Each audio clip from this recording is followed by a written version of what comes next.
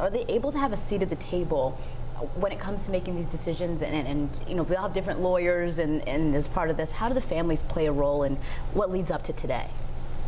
Well, how do families play a role?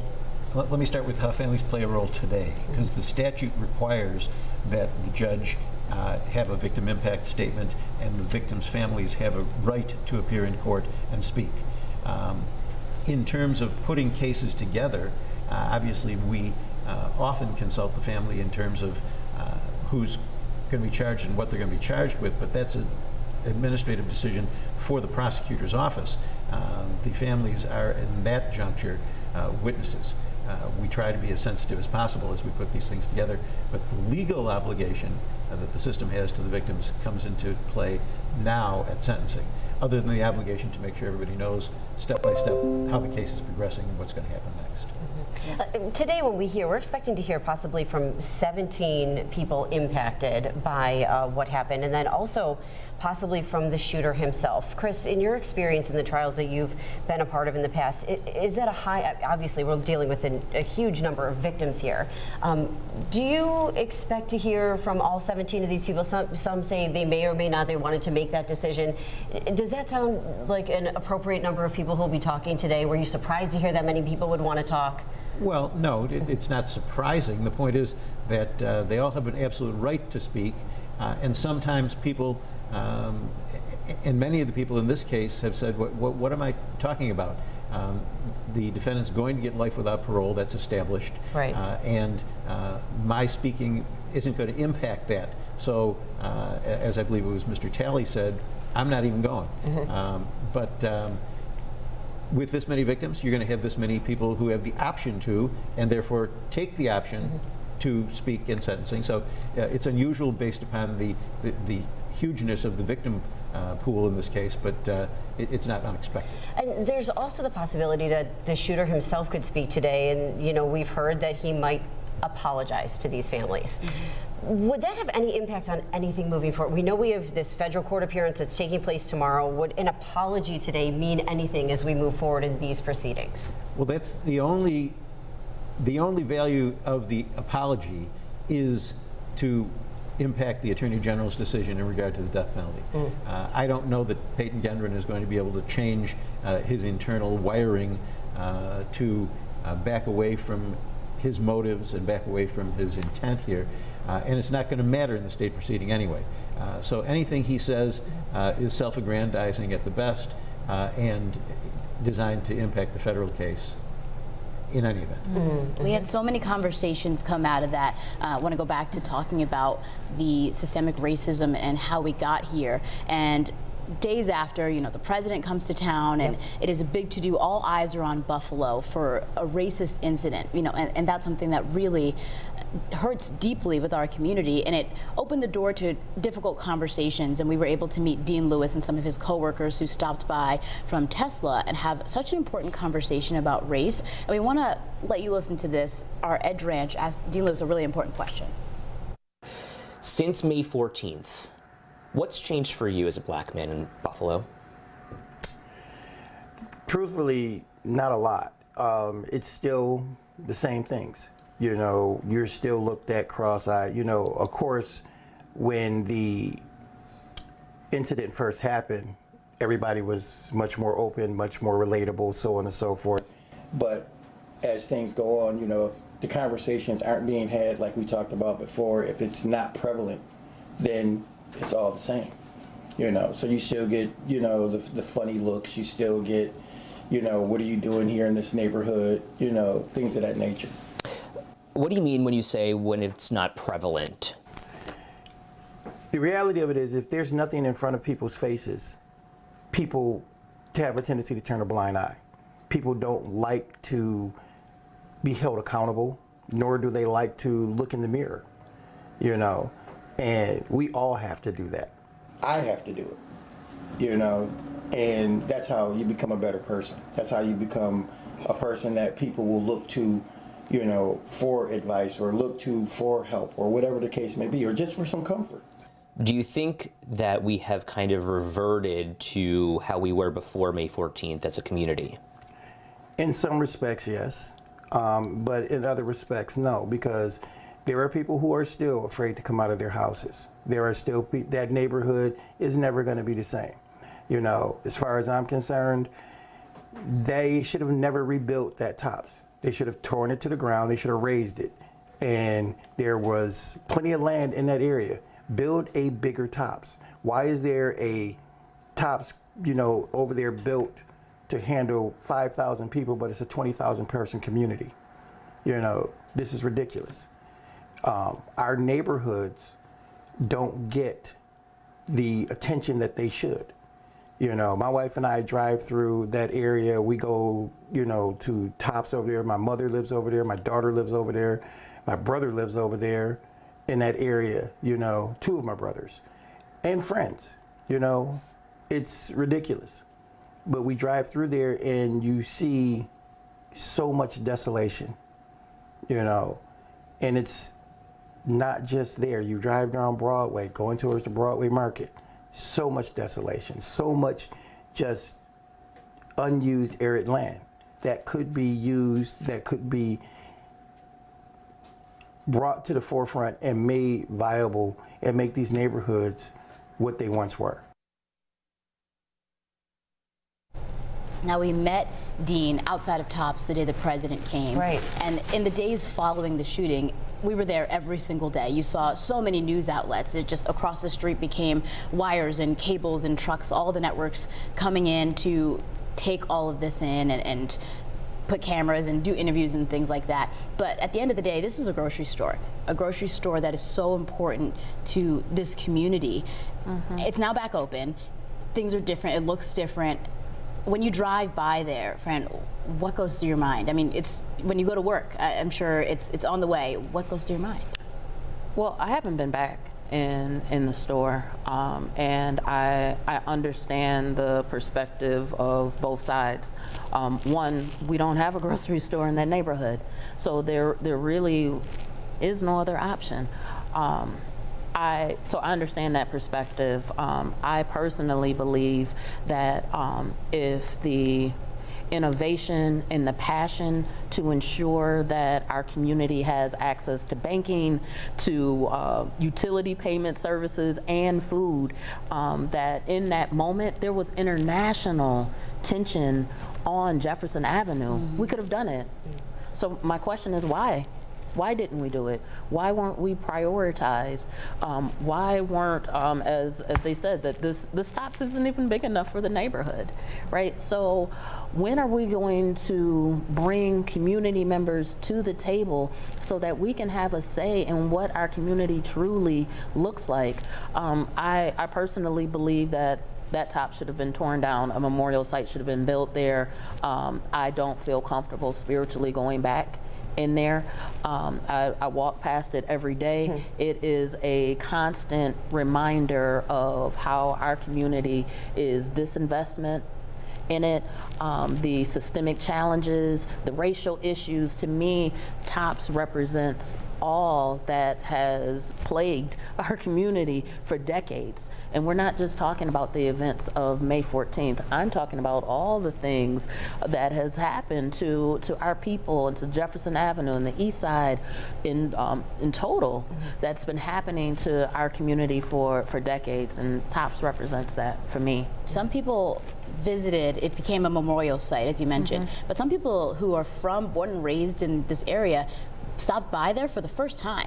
You know, like this, it's such a siloed area, and this is something that the shooter looked into. He'd stopped by several times and scoped this area out and said, you know, I want to go to the black grocery store, to right into our community where people depend on, and you know, Deacon Patterson is driving people from church to go. Pearl Young is on her way back from a church service. This is a place that was so important to this community, and it remains to this day, as you mentioned. People need this, and you saw the community really come together in support of those in the weeks following. But you make a great point to talk about, you know, what happens now. Where is the investment? Where do we go? And I was actually on my way to Tops when I got text messages and I seen Twitter, and that was a part of my regular routine to go into Tops, grab something for breakfast, go to the office. So it's a deep vacuum that's been left. We talk about what healing looks like. I'm not sure we'll ever heal from this. I appreciate that justice is being served, but in order for real justice to be served, we have to address the conditions that made Tops on Jefferson the blackest place on a Saturday morning. And if we're not addressing what true economic and racial integration looks like in this community, we're not serving justice. Franchelle Parker from Open Buffalo joining us as, of course, we await the sentencing of the top shooter, Payton Gendron, set to be sentenced at 9:30 this morning. Our coverage began at 9, so we were able to kind of take a look back here. And we're going to keep you updated as we learn more from court. If you're just joining us expecting to see Live with Kelly and Ryan, we're waiting again for that sentencing to actually take place. But Franchelle, you do mention, you know, that systemic racism, the thing that we need to start talking about early in children's lives and continue to talk about as we all become adults. And in just the day after the shooting, I spoke with Zanette Everhart, whose son Zaire was in the parking lot. He was working at Tops when he was shot. He survived. And they have both since become such an advocate for education and change. And I want you to listen to what she said to me just days after what happened. This country is so afraid to talk about the true history of African Americans in this country, and that's the problem. We're not teaching it in our schools. Why? Why are we not? And I think that's the problem with what this man did. He's never been educated. He doesn't know. He doesn't know the true history of African Americans in this country. No one talks about it. We always just act like, you know, we start with slavery and then civil rights and that was it. Like, no, there's so much in between. There's so much in between, there's so much before. We have to talk about these things and we have to stop being afraid to educate our kids. This is the year 2022. Kids still are not being taught African American history in classrooms. Why? How is that even possible? So I used to work with Zanetta years ago, and you know, since then, so much has happened, obviously. And just sitting there, hearing her talk about this, and I remember years ago when I worked with her, her son was young, maybe he was 10, 11 years old, and she would always come in, you know, talking about him, and you know, her face would light up, as anyone's does when you talk about your children. And so let me ask you too, Franchelle, I know you mentioned you have children. What do you think about what she just said right now about how we are not properly educating kids on the true history of African Americans and culture in schools? Well, I think we can turn on any national news and see that there's an organized attack against the teaching of true civil rights, freedom, liberation, and African American history. We see it happening in Florida. We see it happening in other parts of the country. So yes, that's a real thing. We can't just concentrate a little bit of history in the month of February, right? And expect that true education and transformation can happen with our young people. But it has to start with our young people. We have to have conversations around not just someone getting resources over there, but all of our destinies and humanity are intertwined. And getting people to understand that by building up one part of the city, we're not taking resources from you. So having those conversations, building trust and relationships from a very young age. My children are 4 and 2. Their daycare is right on Jefferson Avenue as well. So just thinking about the conditions of our children and how vulnerable they are. I think that's a part of it, and not waiting until college. Many of us say, you know, I had this awakening in college, right? But so much of our character, our integrity has already formed before we step on a college campus. And then it doesn't have to be an awakening because we grew up with it. And you know, Zanetta and Zaire then starting the book club too, where they're getting those books into the hands of children. It's something as simple as that. Reading a book about someone who is a little different to your own kids. Showing them that everybody is different and at the same time we're all the same, right? Yeah. There's so many conversations that have to be had still. And Franchelle, when you speak about, you know, the attack going against that, and it's during Black History Month to have a discussion like that, it's just, it's eye-opening, and I'm hoping that people have had these conversations in the past 9 months, and not just this month, but next month and the months after that. Now we are coming up with a little past 9:30 now, and families are in the courtroom. They're gathering now. We have our crews in the courtroom, going to give you that live coverage when that starts. So we're waiting to hear from them. But Chris, I want to talk about what we're expecting to happen. Court was supposed to start at 9:30. We don't know what time exactly the judge will sit down, but what are we expecting to see in the first moments once the judge does sit down on the bench and things get started? Well, the prosecution will stand and move the case for sentencing, ministerial function. Once the case is moved for sentencing, the judge will turn to the defense and say, "Are you ready?" The defense, of course, will be ready, be hoped. And then the judge would, at that point, invite victim impact addresses to the court. Those would occur before the actual sentencing occurs. So the district attorney's office will have a general list to sort of the choreography of the moment, who's speaking first, who's speaking second, and those people will come to the well of the court. There's a lectern there. They'll approach the lectern with or without notes, and they'll say whatever they need to say. Then the next person will, the next person will, the next person will, the next person will. It will be a time-consuming process. I read in the paper this morning one of the civil lawyers said that it's hoped that it'll get done today. Well, I would hope it gets done today as well. But ad seriatim, the folks will all have their opportunity to speak, and then the defendant will be given the opportunity to speak, and then the judge will impose sentence. Now, we're just hearing that the prosecutors are walking in. Police Commissioner Joe Gramaglia has just walked in. The Mayor, Byron Brown, is there. We're expecting to see a lot of people in this courtroom today. This coming from our crews who are in the courtroom right now. Ed Dranch is there. He's been there throughout the morning, now inside the courtroom. Eileen Buckley is there as well. They're going to be covering this for us throughout the day. We're also expecting to hear from the DA a little later. Leah Lando is going to give you that coverage. We're here with you all day through this. This is a huge, momentous day.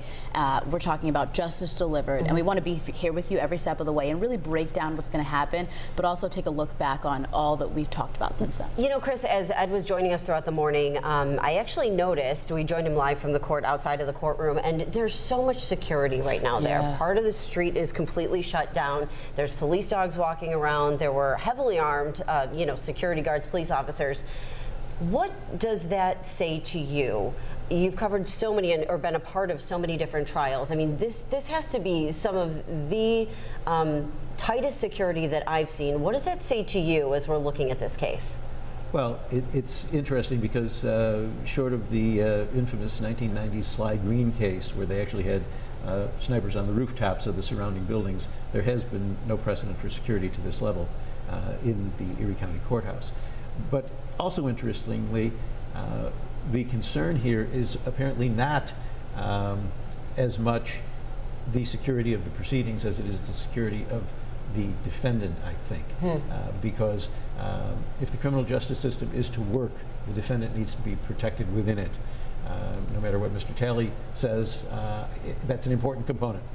So we have a situation here where the polarized world, the two sides, if there are two sides, somebody could try to get to Payton Gendron, and that's the issue that the sheriff is trying to cut down, and the New York Office of Court Administration is trying to cut down on the exposure here, and that's why the tightened security. Interesting. Yeah, I mean, really, even part of the street is closed right now, and you know, it's just interesting when we see that, because we don't see it, as you mentioned, often. And it's something else that I was wondering myself, and I'm sure other people are.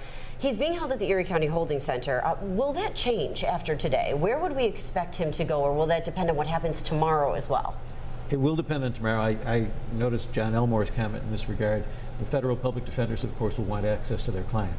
I'm sure the Sheriff's Department in Erie County would be very, very, very pleased if they could get the defendant transferred to state prison as soon as possible. They don't want responsibility for him any longer than they need to have responsibility for him. What would normally happen if there wasn't a federal case kicking around is after he was sentenced, he'd be placed in a sheriff's car and he'd be driven to the state prison intake center, and then he'd end up classified and go to state prison.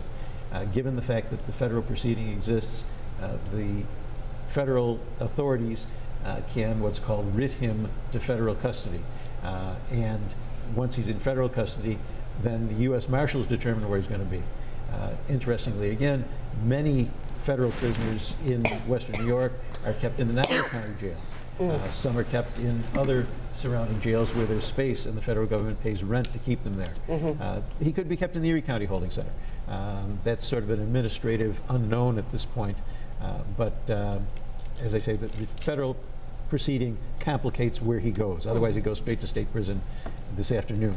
But no, not necessarily because of the federal proceeding. Right, and also because, as we mentioned, that security wherever he is going to have to be top of the line. Correct.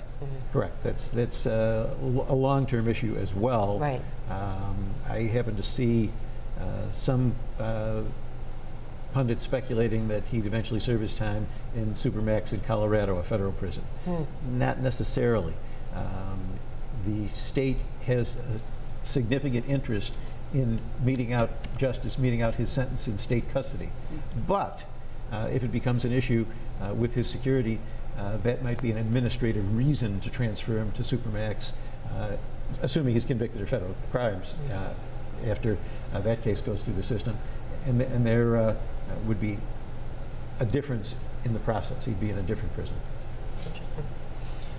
All right. Well, as we continue to cover this morning, of course, the court was expected to begin at 9:30. Here we are at 9:38. You know, a couple of minutes, you know, may be delayed. Of course, we have such a huge huge sentencing happening today.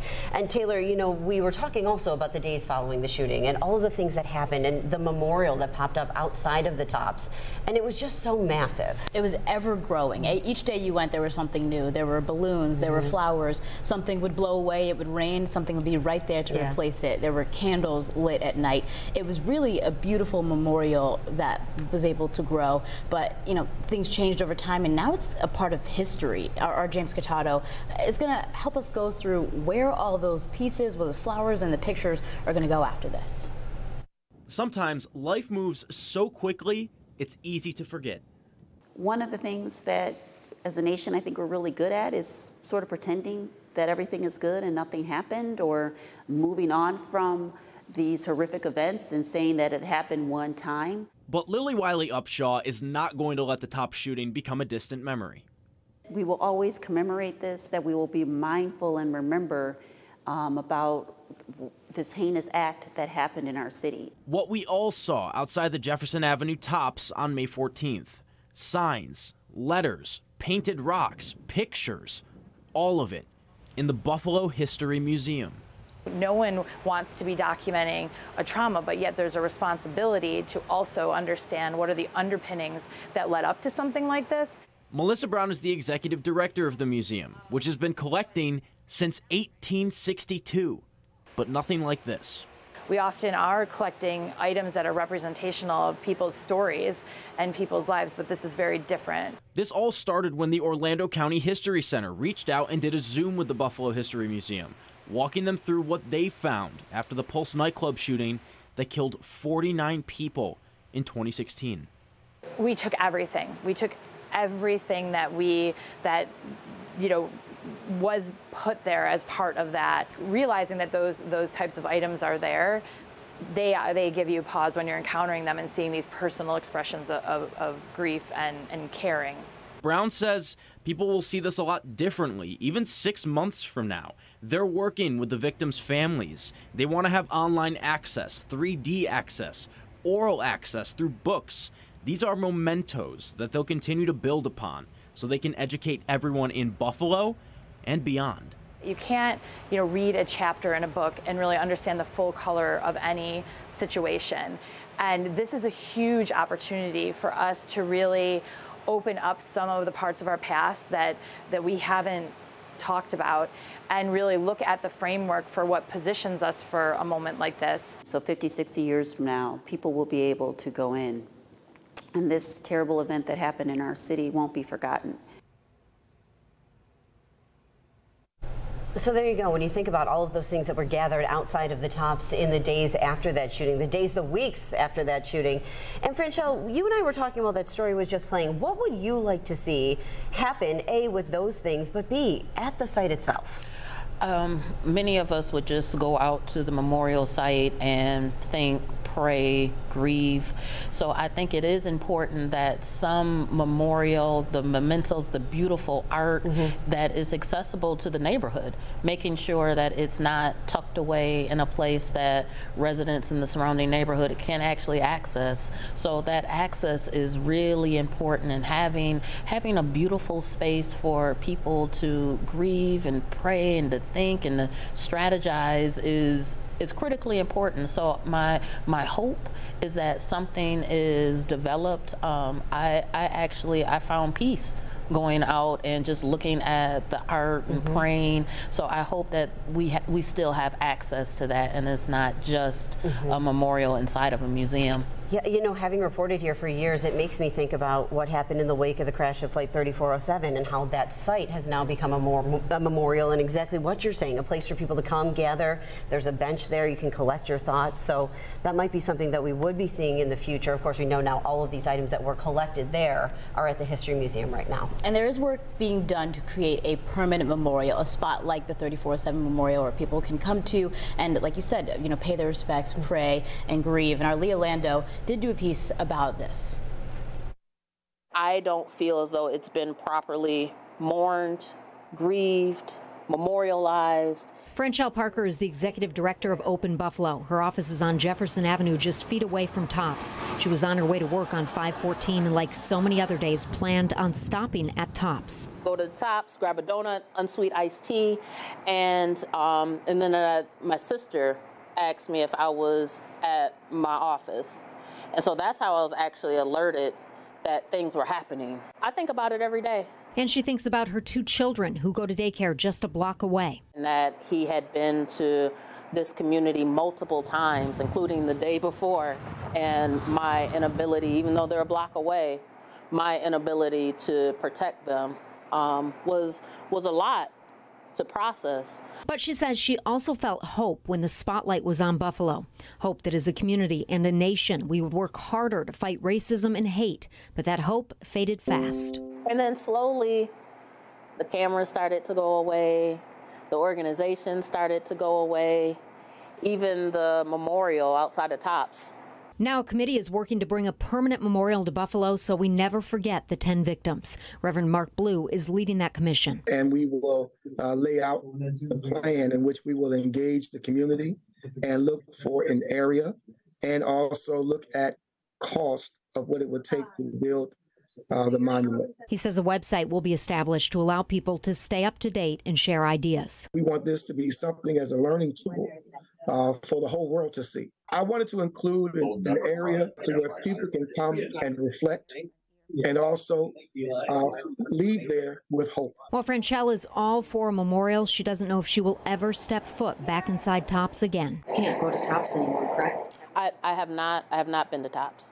To have that level of bloodshed, that level of trauma and violence, and then to ask community members just to walk back through those same doors to purchase their bread, I can't wrap my head around that. Yeah, so important that we keep talking about those things. Fran, thank you for, you know, being a part of that. It's difficult to hear, you know, that the place that you used to go to several times a day, that you still walk by, you still can't go in. And I had been in there a couple times before, but I still haven't been back. I was there the day it opened. I talked to the first customer that came out, and she said she's going to go back every day. She got herself something for dinner tonight, and you know, I applaud people's bravery, and I love to see people who feel comfortable to go back in. But I haven't been back in either. You know, the week that happened, I didn't go to the grocery store, you know, until my last piece of cheese was there. You know what I mean? It's shaking to your core to know that something like this could happen in a place that you call home, and to know that racism was the root of this. It was just so difficult, and I was able to speak to the family of Pearl Young a couple days after, outside of Tops, and they spoke to me about Pearl and the person that she was, but about what we've all been through. And Pearl Young's daughter, Pam Pritchett, talked about racism being the root of what happened here today. I want you to listen to what she had to say. You know, I mentioned this to you in a conversation earlier. It's like we're marking, okay, it's 5 months, it's 6 months, it's 7 months. It'll be a year, it'll be 2 years, it'll be 3 years, it'll be 10 years at some point. But the conversation has to come back to what the root cause was, and that's racism. Absolutely. And I think we have to be, that's why we have to be careful about always dating something 6 months, 7 months, because it takes away from the truth. The truth of the matter is this was a case, this was white supremacy.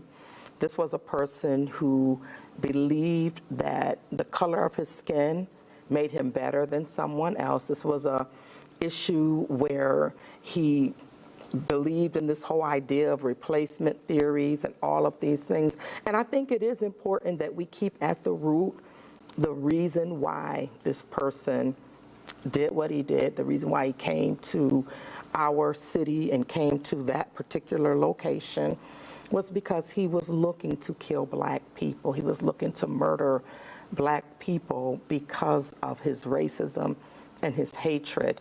And I'll say this, because this is something that really sticks with me a lot, Ed. I'm going to kind of pivot for a minute. But it upsets me that people continue to refer to this as a tragedy.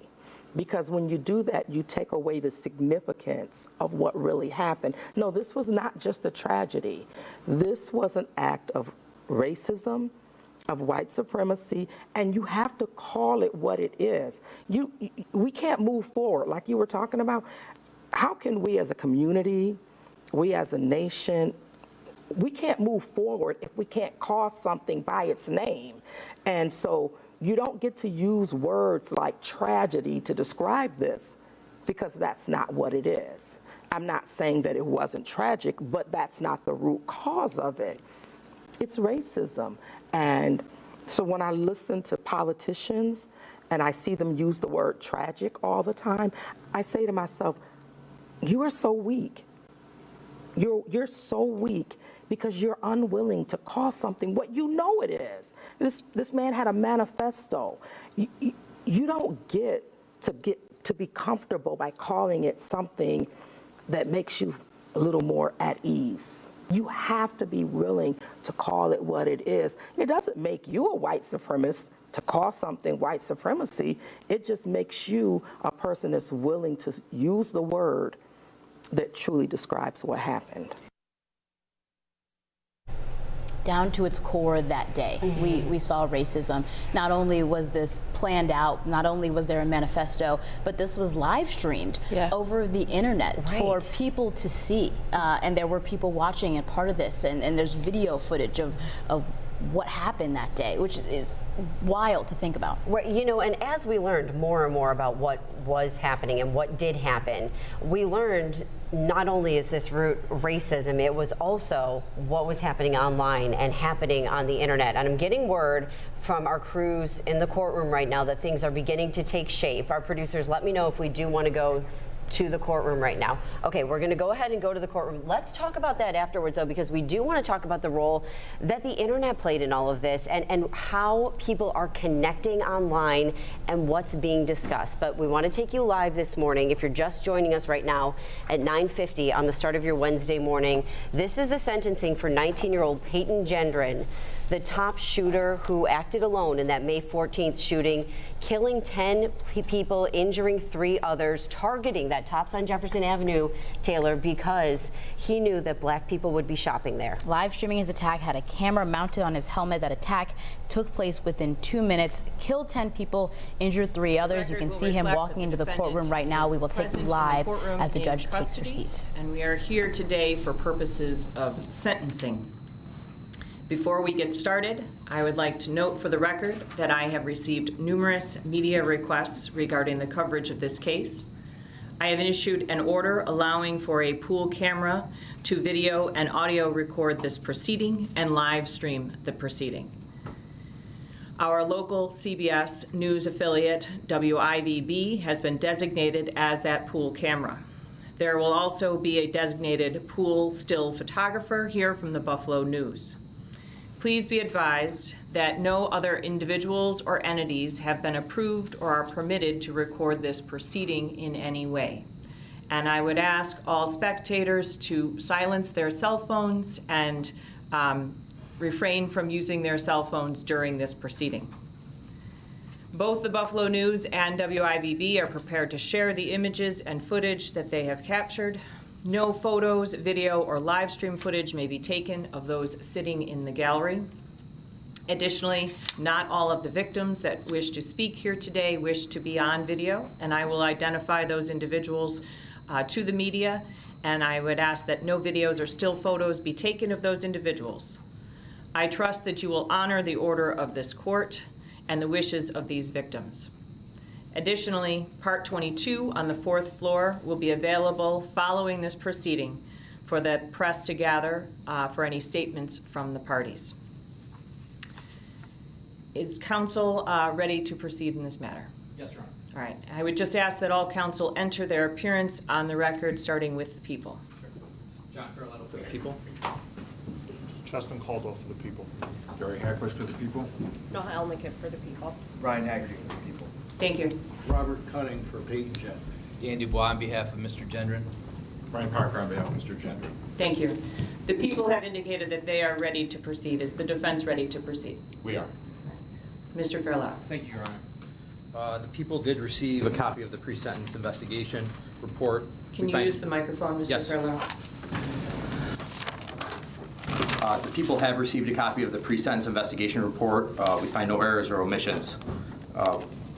Today, we anticipate that the court will hear from the following people. On behalf of Aaron Salter, Kimberly Salter. She had previously advised that she did not wish to be video recorded, although I have been informed by our victim advocate that she has changed her mind and she is okay with her statements being video recorded. On behalf of Celestine Cheney, Wayne Jones, on behalf of Roberta Drury, Leslie Van Giesen, on behalf of Andre McNeil, Deja Brown, and Vion Elliott, on behalf of Catherine Massey, Damone Maps, Demetrius Massey, and Adrian Massey and Barbara Maps, on behalf of Mangus Morrison and Pearl Young, Michelle Spite, on behalf of Ruth Whitfield, Simone Crowley and Sasha Crowley, on behalf of Geraldine Talley, Brian Talley, and Tamika Harper, on behalf of Jennifer Warrington, Stephanie Waters, on behalf of Zaire Goodman, Zenita Everhart, and Christopher Braden will speak on his own behalf.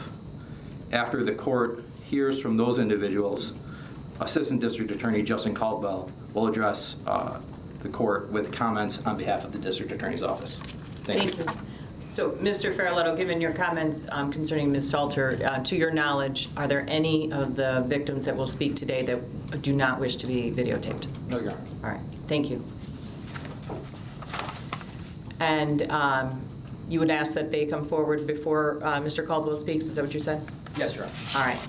So at this time, ladies and gentlemen, any victims that wish to come forward to speak to the court, you may come forward, and I would ask that you process up to the podium along this side of the courtroom, my right, your left, and that all of the victims remain on this side of the courtroom and not approach from the other side.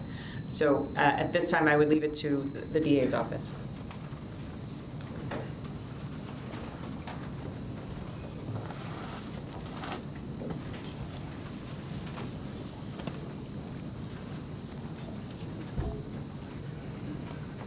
Good morning.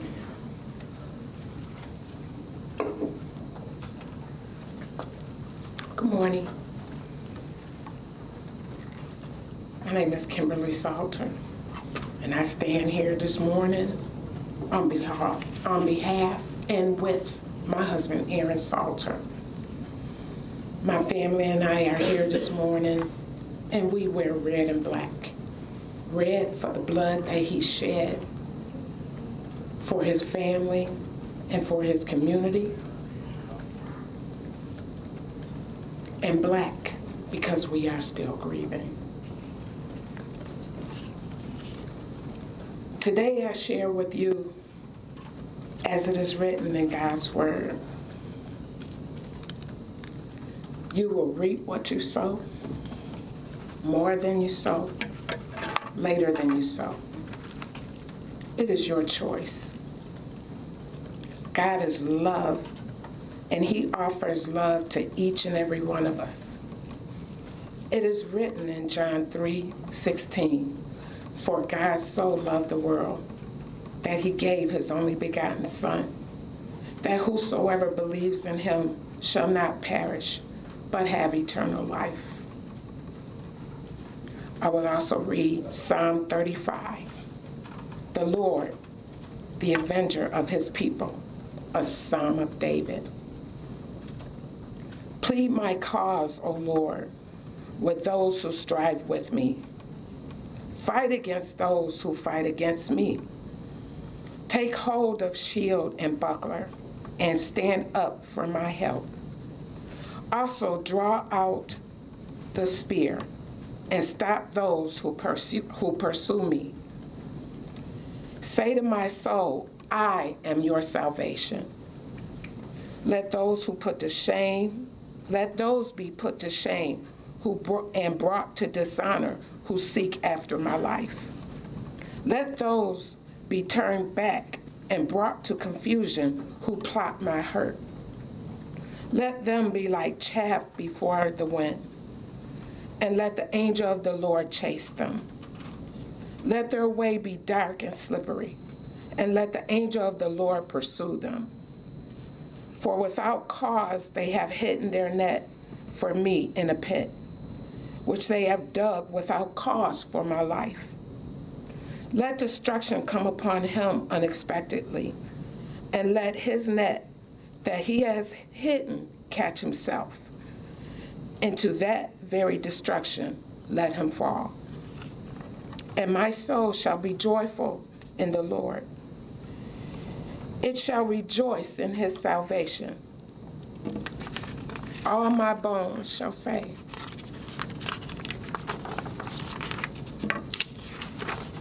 Lord, who is like you, delivering the poor from him who is too strong for him? Yes, the poor and the needy from him who plunders them. Fierce witnesses rise up. They ask me things that I do not know. They reward me evil for good, to the sorrow of my soul. But as for me, when they were sick, my clothing was sackcloth. I humbled myself with fasting, and my prayer will return to my own heart. I paced about as though he were my friend or brother. I bowed down heavily as one who mourns for his mother. But in my adversity they rejoiced and gathered together. Attackers gathered against me, and I did not know it. They tore at me and did not cease. With ungodly mockers at feasts, they gnashed at me with their teeth. Lord, how long will you look on? Rescue me from their destructions, my precious life from the lions. I will give you thanks in the great assembly. I will praise you among many people. Let them not rejoice over me, who are wrongfully my enemies, nor let them wink with the eye who hate me without a cause. For they do not speak peace, but they devise deceitful matters. Against the quiet ones in the land, they also opened their mouths wide against me and said, Aha, our eyes have seen it. This you have seen, O Lord. Do not keep silence. O Lord, do not be far from me.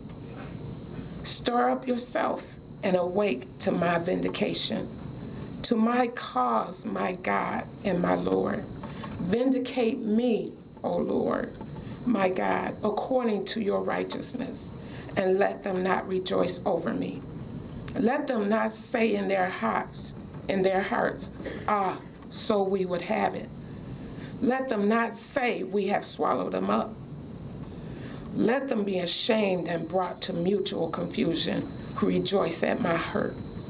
Let them be clothed with shame and dishonor who exalt themselves against me. Let them shout for joy and be glad who favor my righteous cause. And let them say continually, let the Lord be magnified, who has pleasure in the prosperity of his servant. and my tongue shall speak of your righteousness and of your praise all day long. And so it is. This is the reading from God's word. Thank you. Thank you, Mrs. Salter. I'm very sorry for your loss. Thank you.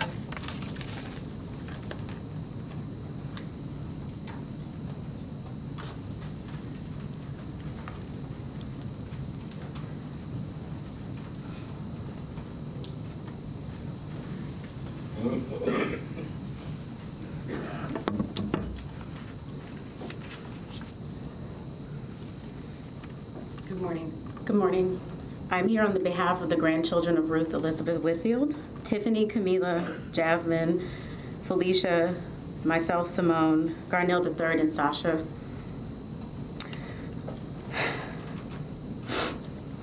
Our grandmother went to buy seeds for her garden on May 14th, 2022. She may not have been able to plant those seeds, but the seeds that she planted throughout her life are abundant. The same way she brought us together on Ridge Street is the same way she brought unity and solidarity to the masses. We fondly remember waking up from our sleepovers to the smell of Sunday dinner while getting ready for church. She was the driving force for our fishing trips and our camping adventures. Our grandmother had a strong and resilient spirit. She will not be present for our milestones, but we stand strong and determined and triumphant in ways that you could never fathom. We find strength in knowing that her legacy will outlive you. You will simply go from a name to a number. You will be herded like cattle. You will be shut away from the world.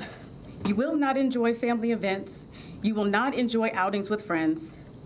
You will be nameless and faceless, and we feel sorry for you. We pity you even. Your life was meaningless before May 14th, 2022, and you woke up every day feeling small. You clearly did not value your own life, which allowed you to devalue the lives of others. Even with all of the heartache that you have caused, you still have failed to break our family spirit. You thought you broke us, but you awoke us. We all know the pure hatred and motivations behind your heinous crime, and we are here to tell you that you failed. We will continue to elevate and be everything that you are not, everything that you hate, and everything that you intended to destroy. Despite our battle scars, we will not, you will not, win the war. We had a praying grandmother who taught us that the battle is not yours, it is the Lord's. The global outpouring of support and love, not only for our family, but for everyone within the Black community, has spoken volumes, and it reiterates your failure. You are a cowardly racist. Every single person that has been instrumental in molding you and supporting you and informing you, aiding and supplying weapons needs to be held accountable and not protected as they have been. You recorded the last moments of our loved ones' lives to garner support for your hateful cause, but you immortalized them instead. We are extremely aware that you are not a lone wolf, but a pawn of a larger organized network of domestic terrorists. And to that network we say, we as a people are unbreakable. Our dear grandmother,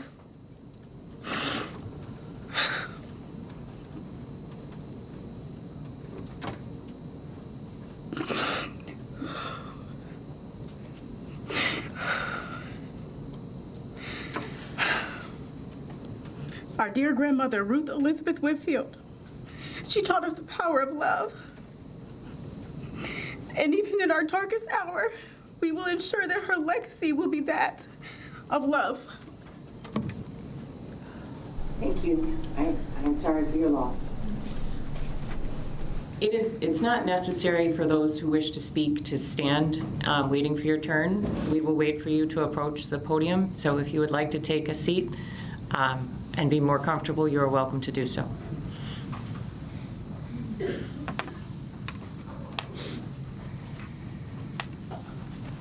Hello, Judge. Good morning. I'm Wayne Jones, only child of Celestine Cheney. I watched you kill my mom. I watched you on the internet. I watched you shoot her once, reload, and shoot her again.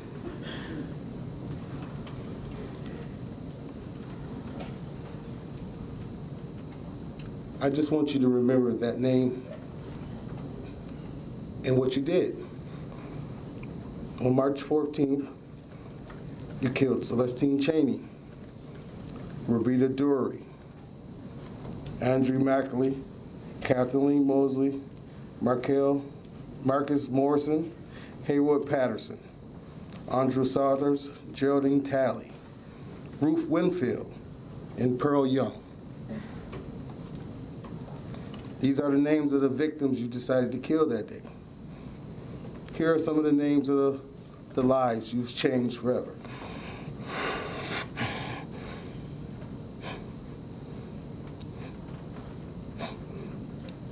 Wayne Jones Sr., Wayne Jones Jr., Kayla Jones, Sharon Reed, Shayna Jones, Donnell Jones, Nasir Jones. You took from us a loving mother, grandmother, sister, aunt, cousin, and friends. Behind your senseless act, we will never have another birthday, another get-together, another celebration, me and her shopping, another call on the phone like we often like to do. While I was writing this, tears fell from my eyes. Thinking about what a beautiful person you took.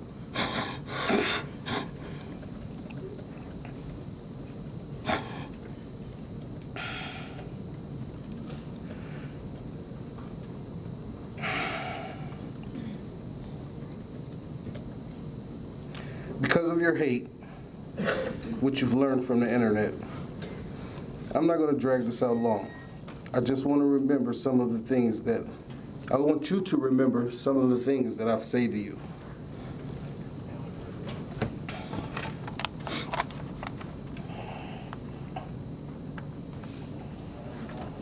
I've seen you a couple times in court, and you look like a young man that could be anybody's son.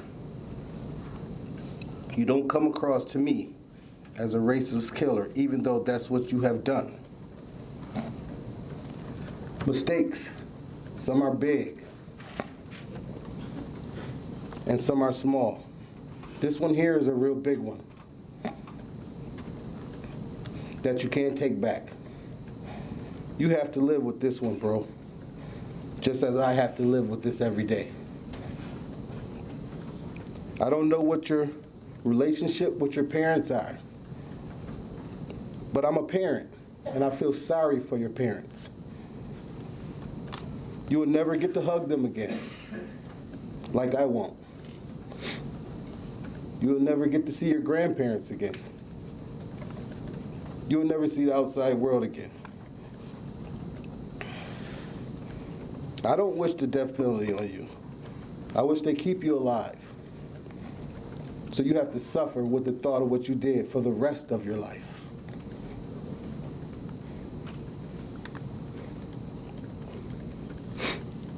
To me, killing you is the easy way out.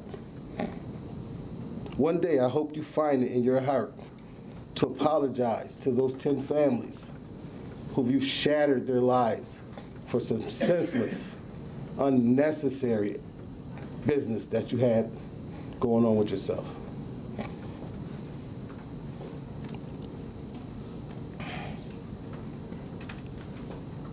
You have shattered a lot of lives here, son. I got a child your age.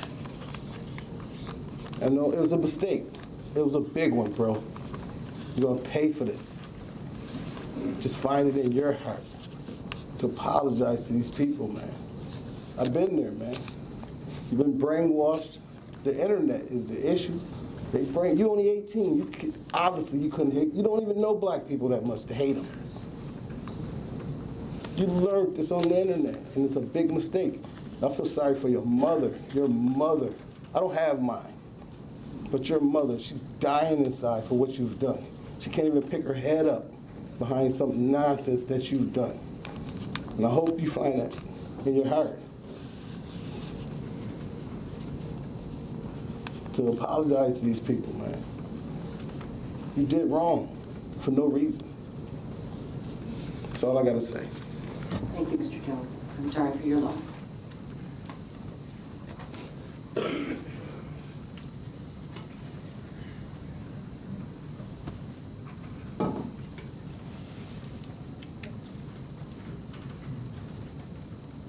morning. Your Honor, my name is Leslie Van Giesen. I represent Roberta Drury's family. My daughter, Robbie Drury, was a young woman. She was not married. She had no children. She never will. Robbie was our youngest daughter. When people ask, how many children do you have? I don't know what to say.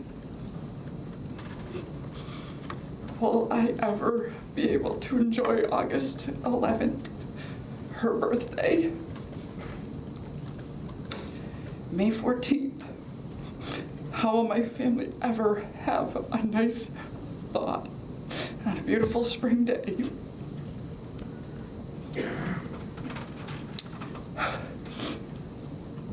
How do I look at her Christmas stocking hanging every year? Today, when I think of Robbie, I don't think of her like this. I need this picture to remind me she was a beautiful girl. I think of her alone, laying on the pavement for hours. I've never been able to see or touch her after that day. I have been profoundly changed. My life view is just saddened, everything. Robbie's family, my family, has been permanently damaged, and there is no punishment that will ever reverse our loss. Thank you. Thank you, Ms. Van Giesen. I'm very sorry for your loss.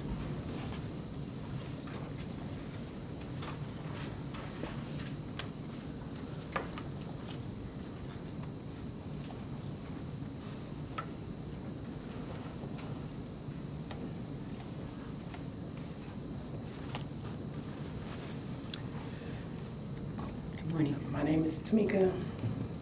I'm the niece of Geraldine Talley. Our family's aunts are more or less our second moms. And that's what you took away from me. You took away my mom, best friend.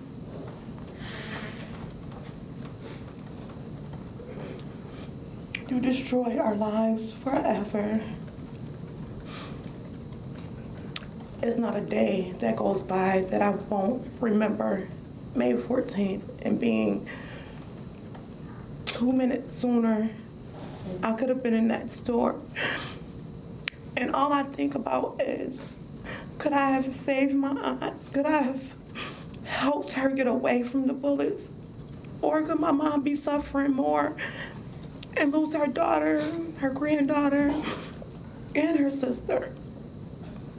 So in life, everything that happens for a reason. And that's good and bad.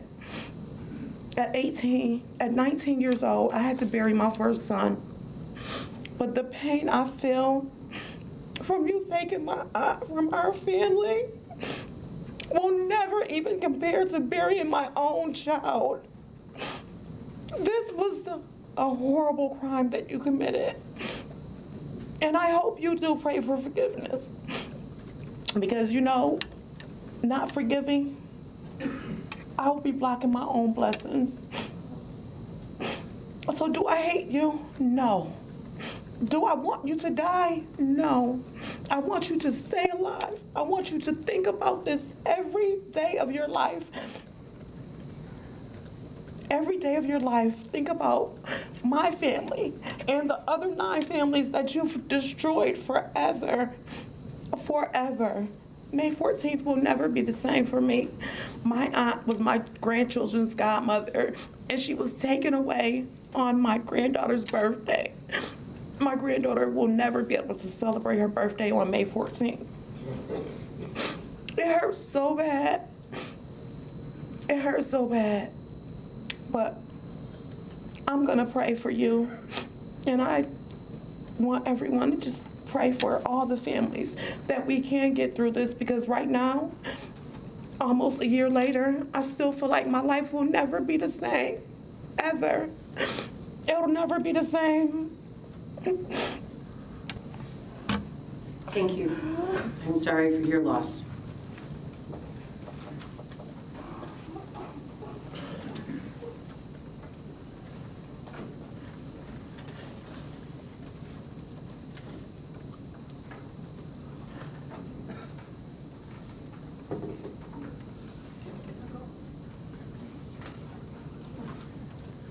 I need to go. I'm not going to be nice.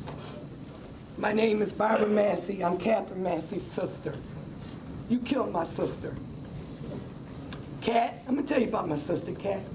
Kat weighed 110 pounds, 72 years old. Kat would do anything for anybody, anytime. Kat was intelligent. She was a teacher. She was my best friend. She was anything at any given time. Kat was a protector. If Kat saw you, she probably went in her pocket and gave you some money, even though you didn't need it. Kat was an aunt. She was a great aunt. She was a cousin. She was a friend. Kat said she was a committee of one. There's nothing Kat wouldn't do for people.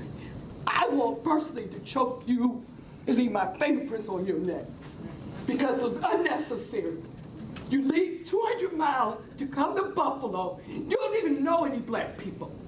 95.7, that's what they said for the census in your time. You don't know an Indian, a Mexican, nobody. Your little punk ass decided to come and kill my sister. I talk to Kat every single day. You know, make Kat happy kids.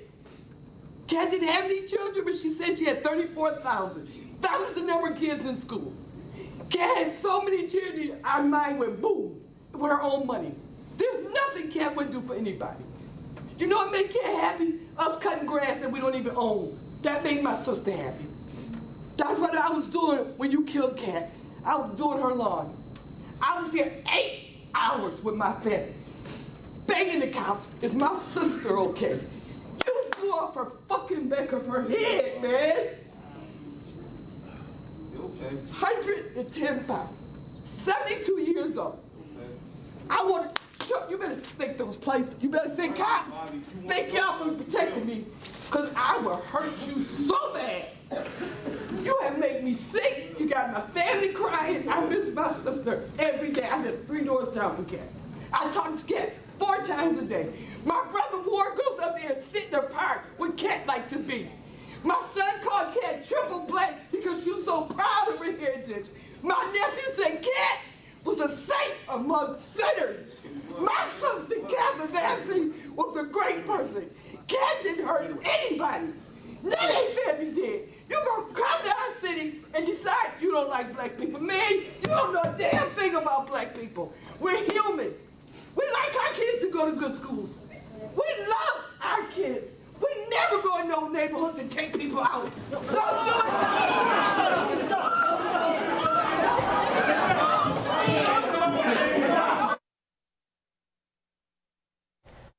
You're watching right now the sentencing. Obviously, emotions are running very, very high in that courtroom as Payton Gendron is set to be sentenced to life in prison without the possibility of parole. And you just heard from Barbara Massey, that was Catherine Massey's sister. I mean, you can't imagine the emotions that people are going through right now. I mean, it's difficult for all of us sitting here watching this and to know what's happening right now.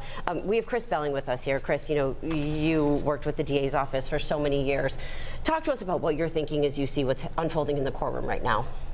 Well, it's obviously, if I can say, a macrocosm of my career. I mean, I worked on many, many cases. I worked on multiple victim cases. I, you know, was chief of homicide the year that Buffalo had 94 homicides in 1 year. Right. We haven't had that in many years. But this case is so massive in and of itself that it causes the emotions to run wild. On the video note, one of the defense lawyers is crying in the courtroom. And I believe the judge has come off the bench, and we're going to take you right back to the courtroom as things get to settle down here, because we have a lot more victims, families, members to hear from, so we'll take you back live to the courtroom now.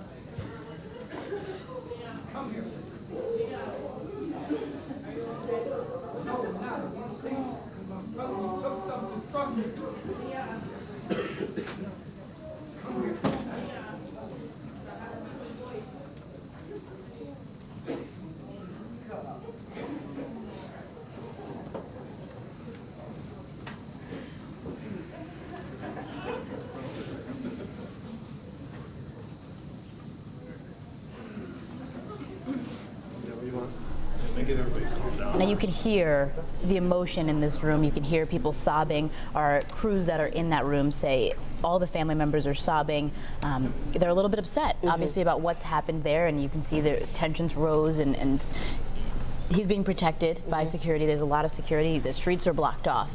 It's a difficult situation out there. You know, and Chris, you were just saying this is the culmination of so much, and there are so many emotions in that courtroom right now, and you can understand too how people are feeling looking at someone who they know took the lives of one of their loved ones. You know, they're not alone in the way that they're feeling. It has to be difficult to stand there and confront the person who you know killed someone you loved. Right, and it's much, much more difficult in these circumstances. This is the unusual case where the motive has been identified, and the motive is racism, and that makes it all the more worse for the families here. Other homicides are completely different than this particular case, and the law recognizes that, obviously. But it's interesting. I noticed that the court officers anticipated what was going to happen, and they moved an officer in front of Gendron at the moments before whoever that was lunged at him. And they have a difficult job too. They're in a situation where maybe they want the guy to get to Gendron. I don't know, but their obligation and the justice factor here is that that doesn't happen. So very, very, very unusual case, and we're sort of spectating at it as it unfolds. Yeah, now Gendron was rushed out of the court by some of the people in there, but before that, when Geraldine Talley's niece Tamika was speaking, the camera panned over to him and you could see his face is red and he's sobbing. Fran, what goes through your mind when you see him, people speaking directly to him, and he's sitting there sobbing in tears? I don't know. I don't know. I think for a moment how many, it's 19. Right. How many people in his life has failed him, from family to teachers to community leaders. I don't know if he played sports. How many people have come in contact with him that he was able to spend more time online, in chat rooms, developing relationships with other white supremacists as opposed to people in his own community. So we really have to start to address racism as a humanitarian crisis. And the same way that we come together during national disasters and earthquakes and tornadoes to really start addressing because we stand to lose an entire generation. And we see that it is a crisis happening with young white men. And developing a strategy to bring them back and to develop relationships. I'm looking at them. I don't know if this is a tactic in order to not get the death penalty, or if something in his heart is shifting? I just don't, I don't know. Yeah, and you know what, it's one of those things we may never know the answer to that, which is such a difficult thing to say. You know, and if you're just joining us now live here at 10:26 on your Wednesday, we are watching the sentencing of Payton Gendron, the top shooter, and emotions, just live, raw emotions happening in that courtroom right now as people impacted by this shooting are speaking out and talking about their loved ones and face to face with the person who they know killed him. So he was rushed by someone in the crowd. He was in turn rushed out of the room, out of the courtroom. And Chris, have you seen something like this happen before? And what will be the process as we move forward? We're kind of in a little bit of a holding pattern here. I'm assuming as we wait for emotions to kind of die down. Yeah, it's emotions to die down. Right now, the victim witness people in the DA's office are undoubtedly assembling the remaining victims' families and saying, look, you can't do that.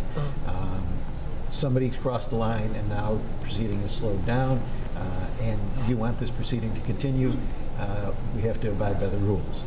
So those people are, at this point, probably triaging the situation with all those victims' families, saying we've got to do what justice demands, but you can't do anything that's going to step over the line, because you're going to end up possibly getting arrested yourself and certainly delaying this proceeding, which is what nobody wants. Yeah, I've seen people shout out in the courtroom. I've seen things happen. I've seen people charge other people in the courtroom. But this situation, again, the magnitude is so much greater, but the rules are still exactly the same. The prosecution staff has to get the people under control to whatever degree is possible, and until that happens and the court is assured that it's going to be able to go forward, the judge will stay off the bench and the defendant will stay back in the holding cell. And we know, you know, this is such a difficult situation. We know those emotions are running high. You know, we have crews in the courtroom right now, and they're telling me, Ed Dranch, they're saying there's just sobbing in the courtroom right now. Zanetta, one of the mothers of a victim, Zaire, who did live and, you know, is there as well, just sobbing, you know, talking about how this shooter was then rushed from the courtroom. So, you know, the emotions are high. We're going to wait and see as these court proceedings will continue. But, you know, Taylor, it's just a difficult situation. Again, these families facing a person who killed their loved ones. We've heard from 6 of the 17 people we're supposed to hear from today. There's so much still that's left to be said, and so many more emotions that are going to come up in this courtroom. So while we're in this holding pattern, I just want to go through some of the words that I heard that struck me today. Ruth Whitfield's granddaughter saying, "You thought you broke us, but you awoke us. You failed. We will win this war through the battle scars." I mean, hearing the pain in her voice when she talked about her grandmother, just saying her name, brought tears, brought emotions to all of us sitting here, and you can hear everyone in the courtroom. And then when Wayne Jones, Celestine Chaney's son, talked about his mom, you know, he talked about forgiving him and being at a different place now, but talking about what Payton Gendron has done to his own mother and his own family. Some of these words, some of directly to him, getting that chance to stand up and speak to him today, it's some of the most powerful things that I've ever heard. And you hear the court officer saying, "All rise," the judge making her way back to the bench now. So we do want to take you live back to the courtroom.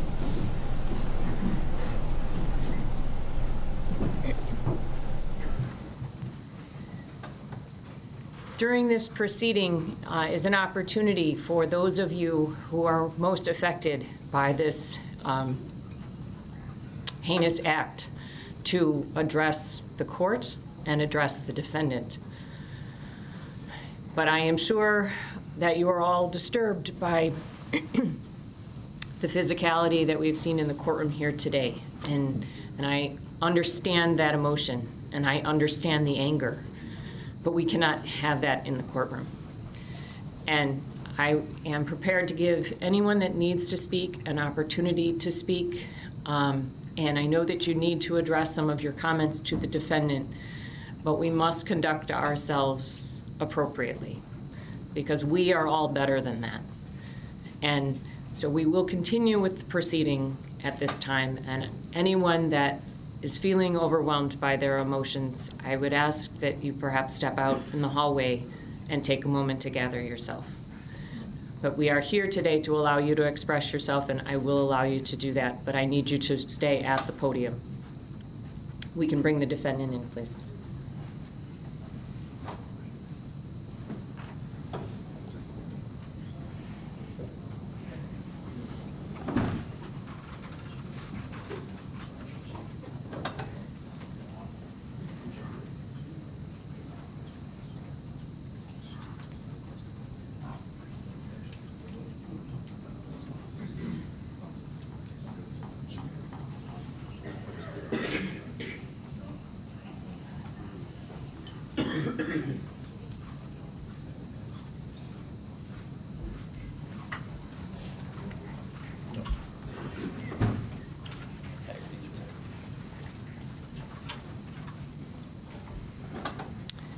The record will reflect that the defendant is present in the courtroom, and we are ready to proceed.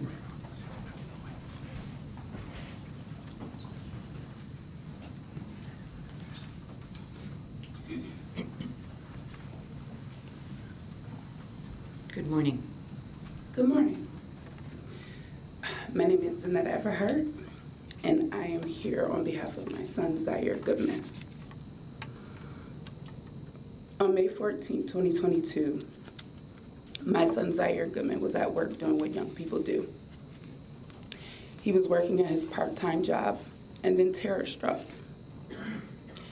A terrorist shot Zaire point blank in the neck, and the bullet fragments tore through his body and exited his back.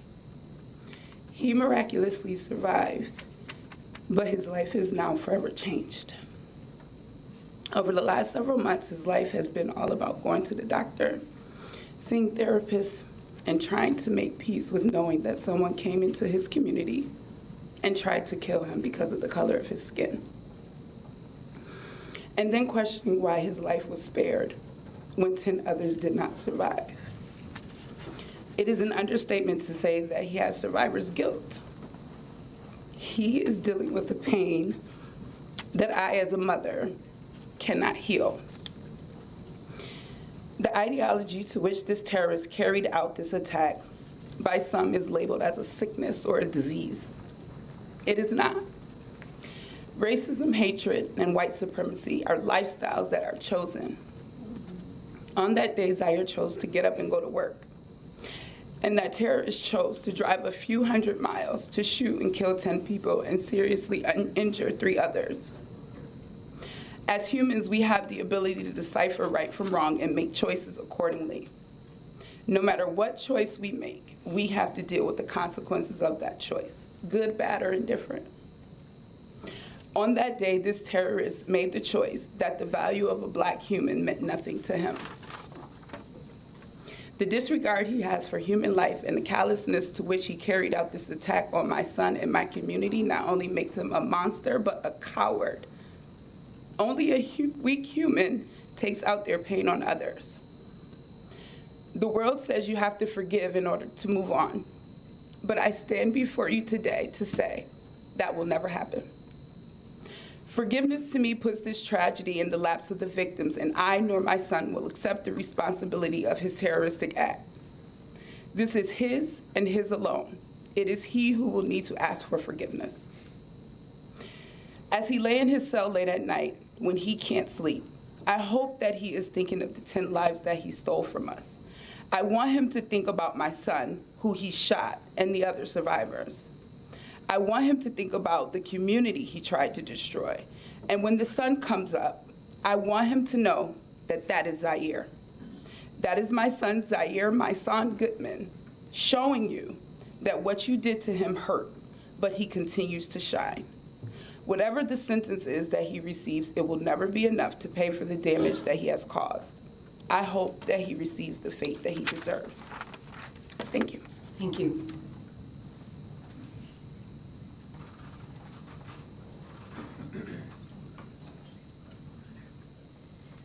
My name is Stephanie. On May 14th at 11 a.m., I was on a Zoom with the group I've been in for years called Erase. Our slogan is Eracism. We seek through person-to-person communication to eradicate the disease of racism and white supremacy. A few hours after my Zoom ended, I called my sister to visit with her. She answered the phone. She said, "Steph, I'm in an ambulance. I've been shot in the head. If I die, please be there for my children. A lot of people have been killed. Please ask everyone that we know to pray. I begged her to stay on the phone, not knowing if I would ever speak to her again. She hung up and I headed to the airport. It wasn't until I was sitting in the airport, in the plane, that my nephew called and said, "Aunt Steph, it was a white supremacist. He filmed the entire thing on live stream." I groaned and roared and screamed so loudly that the plane was delayed in taking off. I roared in pain for my sister, my beautiful sister, pharmacist, who was serving in the East Side. I never knew if I would see her again. I roared also in pain for my brothers and sisters who do not look like me or like the defendant. I roared in pain because he bought into the lies of this country that somehow, because of the amount of the chemical in our skin, we are superior. We were not even the first ones here in the US, okay? Our black and brown brothers and sisters endured centuries, not years, centuries of oppression as they built our buildings and produced our crops by which the foundation of this country was built on. They continue to endure oppression. Even the Harvard lawyer is mistaken continually in the courtroom for the defendant and not the lawyer. They continue to endure microaggressions. They continue to have their families gunned down simply because of the color of their skin.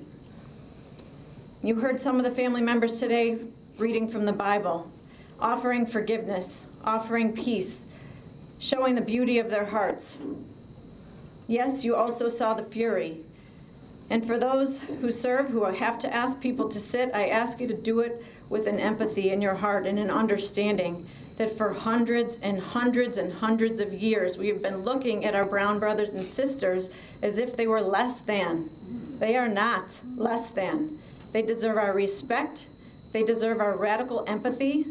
They deserve for us to get educated on what we can do to treat them with the respect that they deserve. I'm speaking not only for my sister who served in the East Side. My mother's not with me. She's a teacher on the East Side. She's teaching today.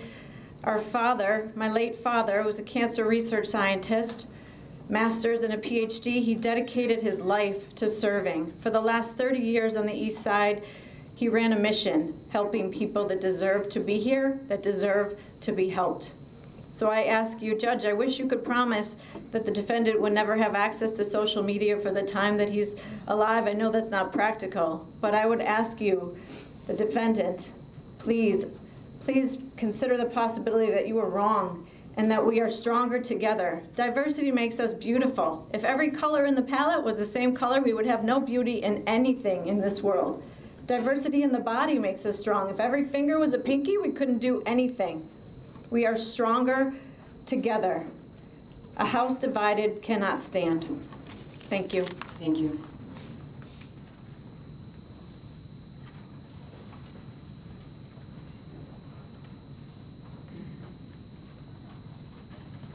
Good morning. Good morning, Your Honor. Christopher Braden. It has been less than a year since you attacked me and 12 others that day, along with countless numbers of TOPS employees, customers, and residents of that area. I still remember May 14th, 2022, and everything about it still haunts me. Your actions have completely changed and impacted my life in every aspect. I cannot even begin to describe the feeling of terror I had on that Saturday afternoon when I was attacked by you. I was shot in the leg. I was shot on the inside of my leg, just above my knee, and the bullet exited outside below my knee, taking almost everything with it. The injuries I sustained were severe, but I remained conscious and coherent the entire time. I unfortunately saw a few victims being killed. As I was being taken out of the store after the shooting was over, I saw all the victims where they lay. The visions haunt me in my sleep every night and most days. I cannot get those memories out of my head. Nighttime is the worst for my PTSD. I have night terrors that jerk me awake in the middle of the night, and I'm unable to calm back down to go back to sleep. Loud noises never bothered me before, but they do now. I am always on edge and hypervigilant about my surroundings, feeling the need to be always on alert and protect myself. I spent 10 days in the hospital, endured 4 surgeries with 2 more surgeries to go. My left leg below my knee was nearly lost had it not been for the excellent work of my surgeons and the entire team at ECMC. It takes me at least 15 minutes every morning just to get out of bed because my left leg and foot don't work as they should. Without the brace on my foot, it drags and I am not able to flex it. I have no feeling from my knee down to my toe. Both of these things are permanent. I just started being able to put my own sock on and shoe, although some shoes I still have trouble with. I am frustrated with the things that I haven't been able to do since my injury. I could speak for hours about my injuries and treatment, as well as the permanency of these injuries, the stress of not being able to return to work, the pain I suffered hospitalized that continues to this day, extensive rehab I have gone through. However, I would rather talk about being a survivor. I'm still the same person that I was before you did this to me. My scars and pain remind me of how strong I've become. I am more alive and stronger than ever. You haven't taken away my will to live. You haven't broken my spirit. The scars are a constant reminder of what happened to me, but don't define my future. Thank you. Thank you.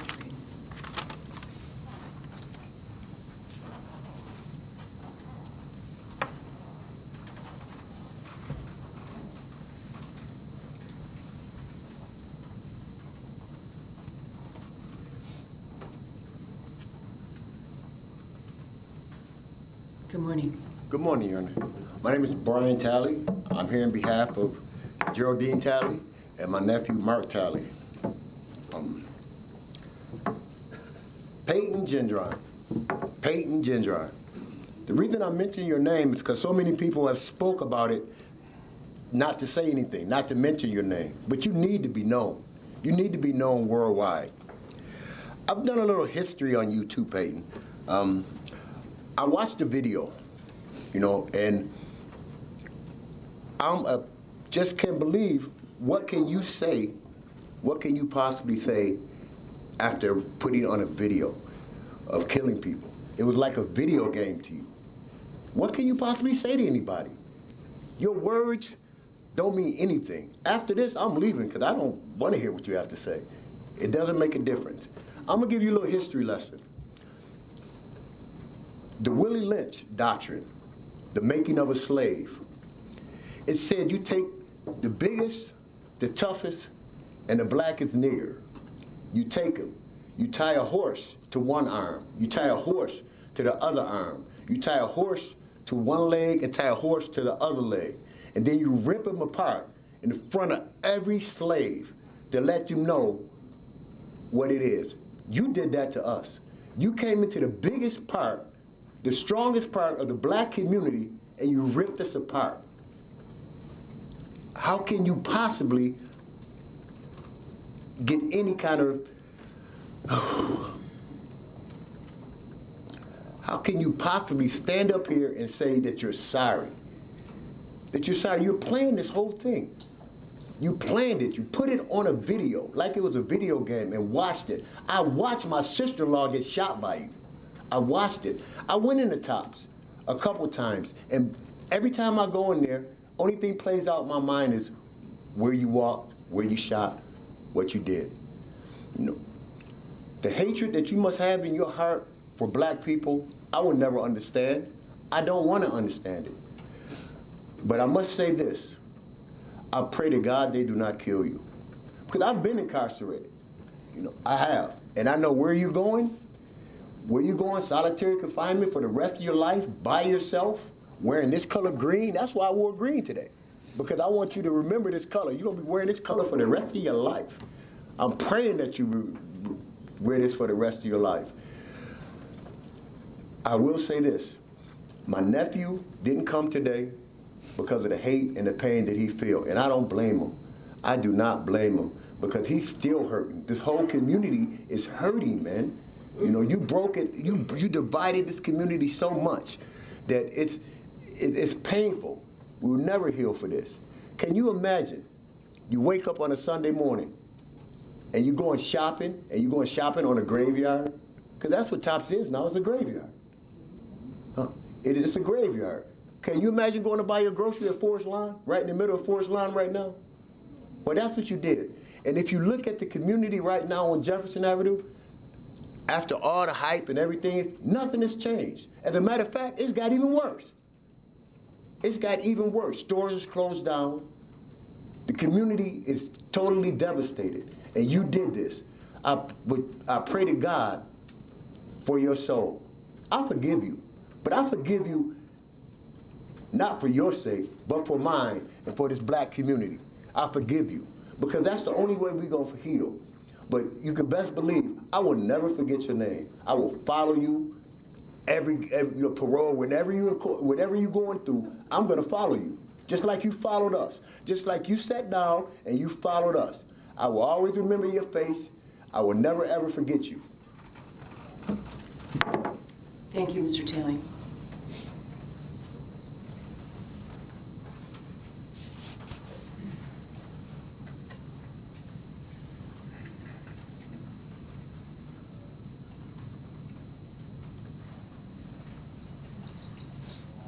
Good morning. Good morning, Your Honor.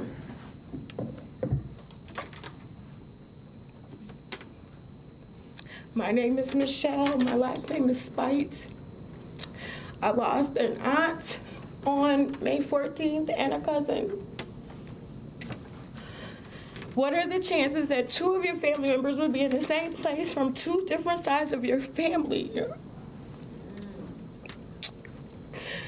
This is the first time I really had to process this for myself, as I've been an advocate for my families that couldn't be as strong to speak for themselves.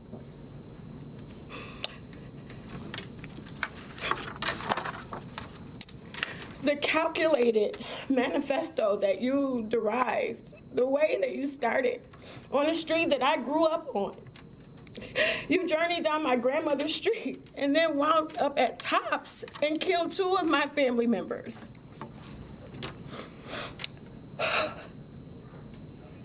My cousin Pamela Young, Pearl Young was her mother. She was her only daughter.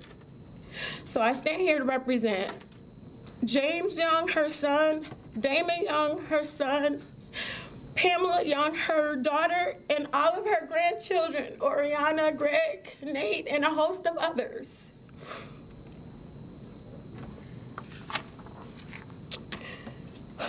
I'm going to read Pamela's statement. She could not be here today.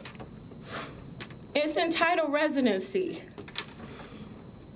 What will take up residency? Will it be May 14th, 2022? Or the court appearance, or every interview, or every time I've had to send my mother's death certificate to an insurance company with the cause of death being multiple gunshot wounds to the head? You didn't shoot her once, but you turned around and shot her 2 times. So much so that her viewing could not even be made by her family. I don't feign strength. Great strength. Some mornings I wake up with questions of why my mother. I still recall the day I viewed my mother's body for the final time at the funeral home. Her face held no familiar semblance, and I couldn't even get her wedding ring on her finger because so much of her was distorted. I am jealous of my friends and family because they can remember all the beauty of her smile, and I grapple with my final image. But then I think, what has the right to take up residency in my mind? I remember being an 8-year-old girl traveling with her to UB as she completed her college degree. The experience of watching her earn her degree and realizing that I could attain one. She was my inspiration. I remember my mother's advice on the day of my marriage, her presence at the births of all 3 of my children. There was also a time, nearly 15 years ago, when she lived with me for 6 months. She needed to recover from a major surgery in a home where she could maneuver around easily. My mother spent those months with me and my husband. We drank coffee together and talked for hours. I was so grateful to be able to care for her as she had done for me throughout my childhood. I vividly recall October 31st, 2019, the night my husband passed away unexpectedly. I arrived at her house full of tears. She brushed my hair as I lay on her lap as if I were a 5-year-old girl again. I have so many other memories that I've decided to write them in my journal. May 14th will always be a memory of a heinous and monstrous act of violence perpetuated by an angry man against my mother simply because of her race. An act of hatred and white supremacy. But I won't allow it to take up residency in my mind. Not when there is so much more about my mother that deserves residency there. So when my mind is invaded by May 14th, 2022, I will allow the tears to fall and the question of why to utter from my lips. But afterwards, I'll take out my journal to remember all the precious moments with my mother. 2 minutes and 3 seconds won't steal those memories. But Payton, I hope you are haunted every day and every night. I hope nightmares invade your sleep and conviction be your constant companion. You came to Buffalo with hatred and anger in your heart.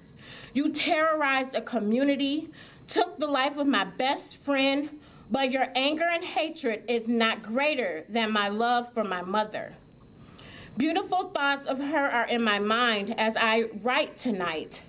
I'm reminded of one of my favorite scriptures, and it says, "Now, dear brothers and sisters, one final thing, fix your thoughts on what is true and honorable and right and pure and lovely and admirable.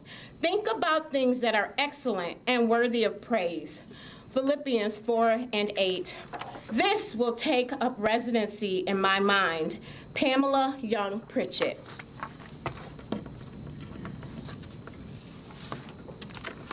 And the final reading on behalf of the Morrison family, specifically Fred Morrison and his mother, who is 72, who on her birthday buried her son. Thanks, Payton, for that. Dear sirs, the dreadful afternoon of May 14th was the day my world was turned upside down. My life has been altered in unimaginable ways. The sheer agony I felt waiting at the Mikowski School for the confirmation that my brother was one of the victims of this senseless massacre by a white supremacist is riveting. I never imagined my best friend, my only left brother, one who I shared holidays, birthdays, football game days, and most remarkably, our most precious gift we share in our mom. Now, all Mom and I have left are a million questions of why, tons of lifeless pictures and a plethora of distant memories and countless tears of insurmountable pain. Thank you for that, Payton. Oftentimes, my daily struggle is the feeling of not even wanting to live my life without him. Margus and I were inseparable. Margus was the middle son, the only living brother I had, the one that fiercely protected me and my mother. He was preceded in death by my eldest brother, who died suddenly from a heart attack. Now guess what, Payton? I'm reliving the pain of loss all over again on an entire new level. Since his murder, I sometimes find myself challenged by not being able to sleep soundly, paranoia going through stores, and in my daily routine, always watching my back, as if there was a target attached to me. The added responsibility of being the primary caretaker for our mother, who suffered a stroke, in case you were concerned, and losing capacity to speak. I'm now left as the only child and pillow she sheds her tears of missing her baby boy Marcus Morrison on. No mother should have to bury their child, but my mother buried her son Margus on her 72nd birthday, and Margus' daughter buried her dad on her 16th birthday. I hope you spend the rest of your life, every second, every minute, every hour, rehearsing the daunting sound of the screams and the echoes of the lives you snuffed out. I pray that when you blink your eyes, Payton, you close them at night to sleep, and you see images of the slain and feel the burden of the sorrow from every family member and friend of the fallen loved ones in our entire community of 514. I pray that every second and every minute of your 24 hours will haunt you as the absence of my brother at every birthday, holiday, game day, family gathering, and all the other times we shared that have now become nothing but gloom and grueling for me and my family. The fact that you can sit in this courtroom with no remorse, flat affect, emotionless, shows the essence of your privilege, sir. One that my brother never had and never will. The fact that you are surrounded by white officers after you casually surrendered while my brother's blood drained from his body is a testament to society that we have a long way to go. And some people's blood is just not as important as others. Thus the reason you lived. And you have the privilege of being protected. Needless to say, there is one, and I must address you, there is one Payton that sees all, and you will not escape the fury of the Almighty. One scripture is true in the Bible, and that is, vengeance is mine, saith the Lord, and he will repay. I pray he is merciful because I too need mercy. So I pray he is merciful to let you live so that you can be reminded of the innocent blood that my brother shed behind your calculated, sinister, demonic act that caused my beloved brother to be snatched from our family. If you don't know God, Payton, I invite you to find him because you are going to need him. With deep sorrow, Fred Morrison, brother of Marcus Morrison. Thank you, Your Honor. Thank you.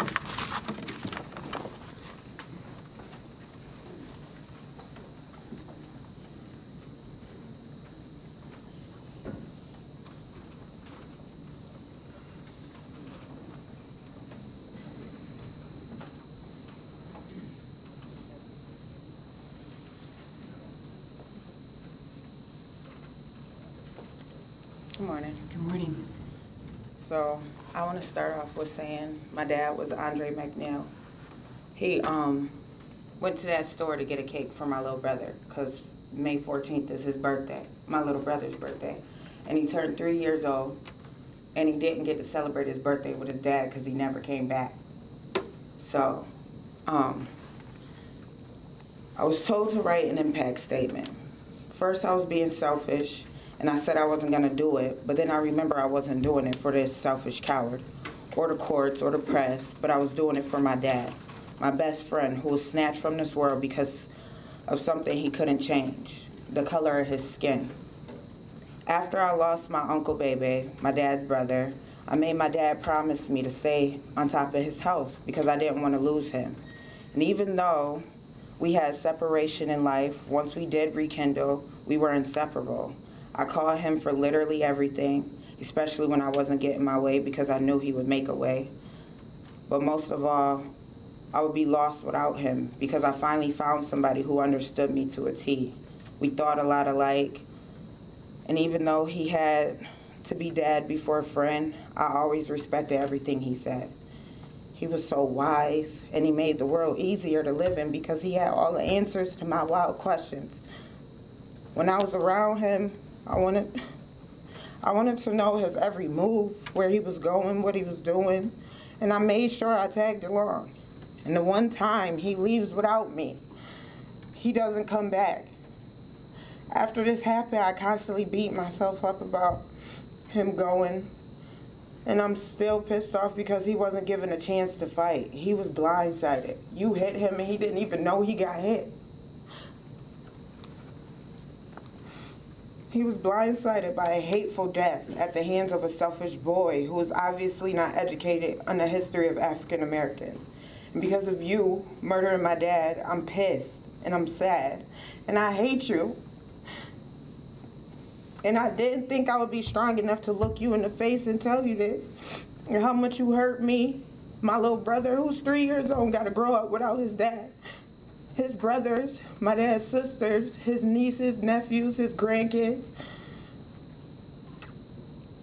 Our dad, the man who created us, was killed by a little boy who was obviously raised by hateful people. And I hate your parents too, so let them know that. And there is nothing in this world, no amount of money, anything anyone could say that'll change how I feel. This is the worst way to lose someone. So close to you, and I'll never forgive you. And I don't have it in me because no matter what, it wasn't my time. It wasn't my dad's time to go. And who are you to think you control that? My father, Andre McNeil Sr., his name will live on until the day I die. So you, I don't know what else to say to you. I just hope you feel bad. I really do. And I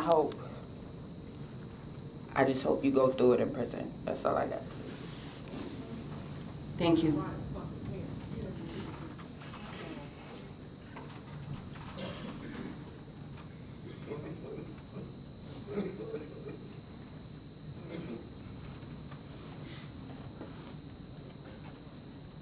Good morning.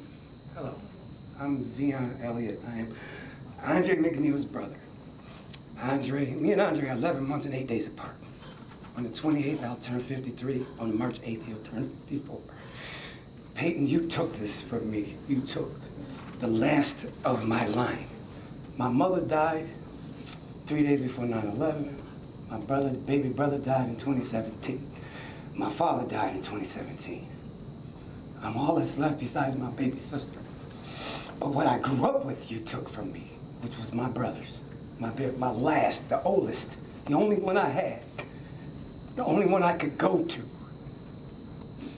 You know, I became homeless. And he came in and found me and got me, brought me to his house. And shortly thus, after that, you know, he planned a party for my nephew and asked me to be here. You know, because of my work and trying to better my life, I didn't make it. But any other thing and any other day that he's in Auburn is where he lived. We were born and raised in Buffalo. Yes, we are from Buffalo. Yes, this is our home. So you took a lot from me. When you came into Buffalo and you drove past Auburn, you know, because Conklin's not that far from Auburn, actually. I don't understand why, you know, you came all the way to Buffalo when there was a million different black communities. But you shouldn't have came anywhere. You should have sat in your car first and thought about your actions. As an 18-year-old, I don't know how you could even continue on. I don't know who helped you, who talked you into it. You know, because I know a lot of 18-year-olds, white boys, so you know this. I know a lot of 18-year-old Caucasian, little friends of mine, I call them little homies. None of them are racist, so I'm confused. Especially the three that I know from Conklin, where you're from. So I'm confused on how you got past everybody with your ideology and all this nonsense. You have all these protectors of you, but so that you know that they're here now. Where you're going, I've been, and your own kind's gonna get you. Just so you know, I've been in that prison. Your own kind is going to get you. Everything that you think that you know about prison and whatever they told you is a lie. Trust me, I've been there. You can ask anybody in here to look up my name and they'll find 3 different New York State ID numbers, which you're about to be. And your own kind's gonna get you. They're gonna befriend you. They're gonna do you real filthy. That's the sad part about it. But you took 53 years from me. You took the last of my life from me. All that I grew up with, all that I know is gone. All of it. He was all I had left. And you came in here in New Buffalo on May 14th and took that from me. I'll never understand why. I don't think anybody will. But you will get what you got coming. You will. That is a promise. As someone said, vengeance, God says vengeance is mine. He'll get you. He will get you for all of us. Do I hate you? No. Do I want to hurt you? Yes. And trust me and believe. These dudes can't stop me, really. I'm the littlest thing in here and very agile, but I don't want to hurt you.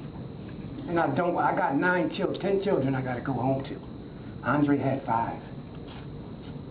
And they can't even see him anymore. And my nephew, my 3-year-old nephew, every day, he's calling for his father. Ask him when he's coming back from Buffalo. And he can't? And he's not coming? You know how bad that hurts? You know, it's sad when I gotta ignore my nephew's phone calls to tell him his daddy's not coming.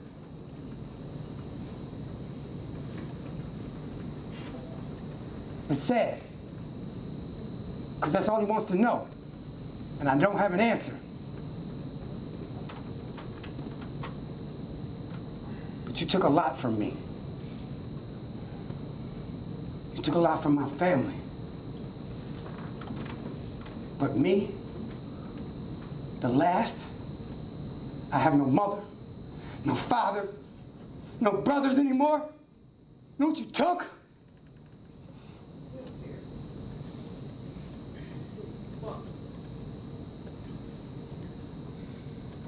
I don't understand it.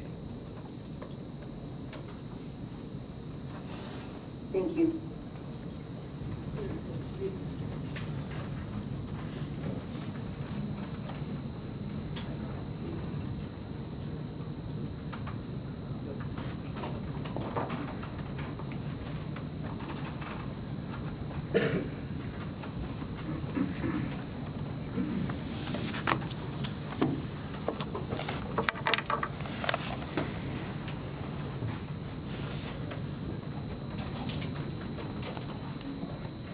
Your Honor, you've had an opportunity to hear from some of the victims' family members. They've spoken about the effect that this heinous, racially motivated act had on them, their family members, their friends, and their community. However, there are additional family members you've not heard from today. Some wrote statements and chose not to speak. Others could not bear to write a statement and relive one of the most traumatic events of their lives. I would like to speak on behalf of all of those personally affected who chose not to submit a statement. And then I'd like to speak on behalf of the DA's office. Hayward Patterson's family members did not wish to speak today and did not submit a victim impact letter.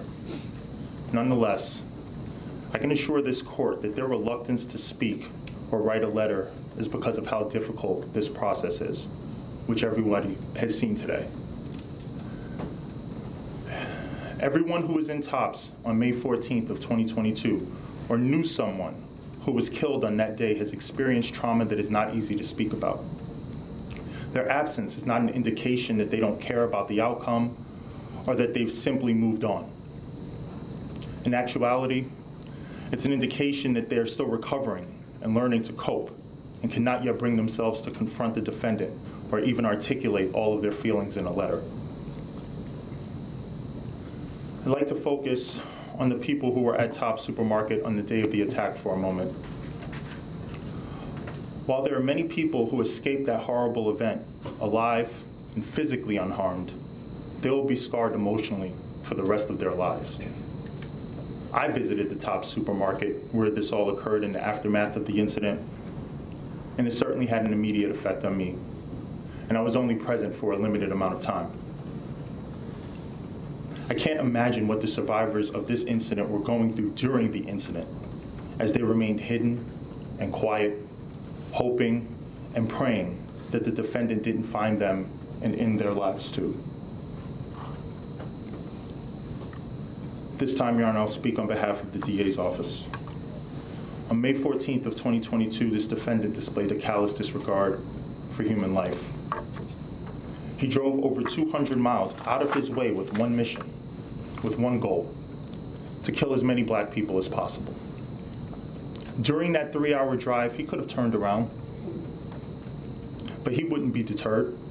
He was steadfast to accomplish his goal of killing as many black people as possible and starting a race war. He fed into propaganda and lies that convinced him that somehow these innocent people who he had never heard of, who had never heard of him, who had never had a conversation with him, who had never even met him, were a threat to his very existence and identity as a white man. The defendant executed 10 people and wounded 3 others in slightly over 2 minutes. And the only time he expressed a scintilla of remorse or regret is when he apologized to Christopher Braden, a white man, for shooting him. Any statement of expression or remorse at this point, any tears, fall flat in the face of such violent actions. And I wholeheartedly believe that the only other regret that the defendant has is that he didn't kill more black people before he was apprehended by Buffalo police officers. In fact, the defendant was so sure of his beliefs, which were based on lies and propaganda, that he live-streamed his attack with the goal of inspiring others to commit similar attacks, with the goal of tearing this community down, with the goal of spreading hatred and fear. He failed. This community is pulled together. People of all races, sexual orientations, and religions working together to show love and unity for one another. On May 14th of 2022, 10 beautiful and innocent lives were violently taken from their family, friends, and community because the defendant subscribed to hateful ideology. However, their legacy won't be as victims struck down by someone with unfathomable hatred in his heart, but instead, it'll be as a beacon of light that has brought love to this community, that made this community stronger, that united people of all races throughout our community and our country. The defendant's legacy, on the other hand, will be of a cowardly murderer who killed unarmed citizens. The defendant thought that this would create enough tension to start a race war, that we would turn on each other. He thought that everyone has as much hate in their hearts as he does. But he was wrong. And again, he failed. This community showed that they are not as ugly as the defendant's hateful ideology, and instead of choosing violence, they chose love. They showed the world that the love of this community will always be stronger than white supremacist hatred. And hopefully, the defendant will have to live with his failure for the rest of his life in a jail cell while this community continues to flourish. Your Honor, this sentencing is an opportunity to say no to racism, to say no to hate. Our chance to hold this defendant accountable and show others that think like the defendant that these acts have no place in our society, and that there will be dire consequences for anyone who tries to follow in his footsteps.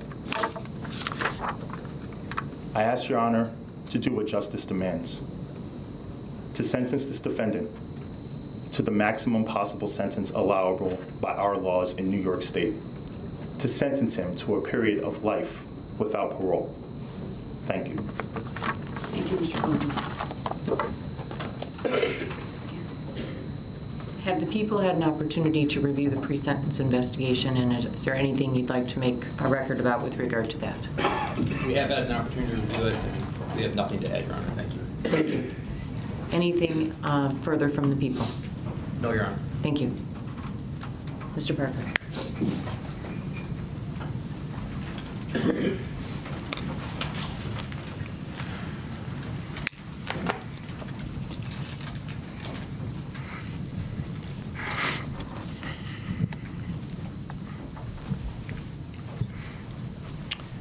I want to acknowledge that today is what I can only imagine. One of many solemn days in the lives of the survivors and the family members of those who died. Their words are heart-wrenching. Their loss unimaginable. Only those who have lived it can truly understand their anguish. For the devastation that he caused, Payton Gendron will be sentenced to spend the rest of his life in prison with no possibility of ever being released.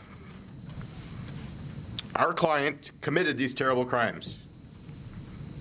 He is responsible for his actions, and he will be held accountable, and he will suffer the consequences for what he did.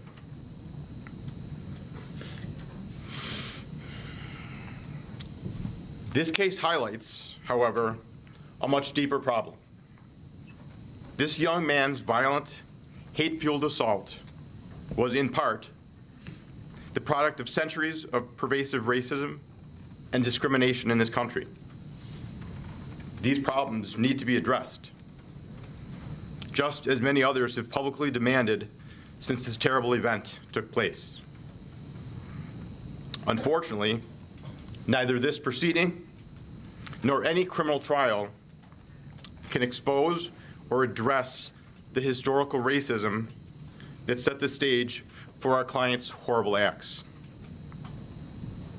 We, as a community, need to have those conversations in our legislative bodies and in our living rooms to achieve meaningful change. We know that some of the families and their lawyers have asked for the information collected by law enforcement during their investigations of this crime. We support that request. We hope the resolution of this case brings the day for that information to be shared closer. The racist hate that motivated this crime was spread through online platforms. And the violence that was made possible was in part due to the easy access of assault weapons. Still, our client is responsible for this crime. He will spend the rest of his life locked away, and eventually he will die in state prison. We hope that knowing he will never be free again will offer some small bit of comfort to those that he hurt so much.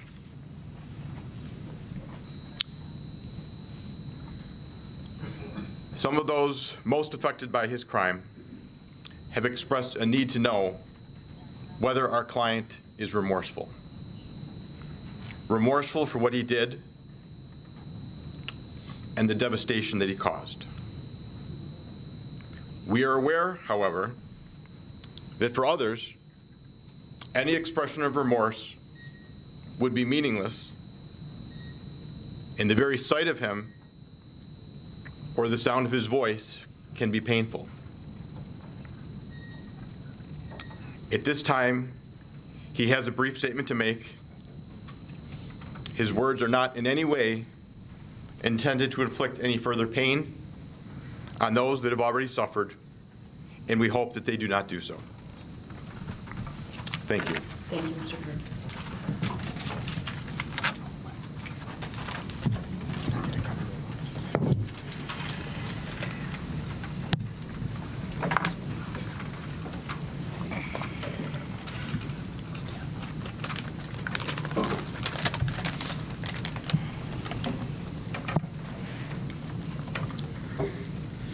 I'm very sorry for all the pain I forced the victims and their families to suffer through.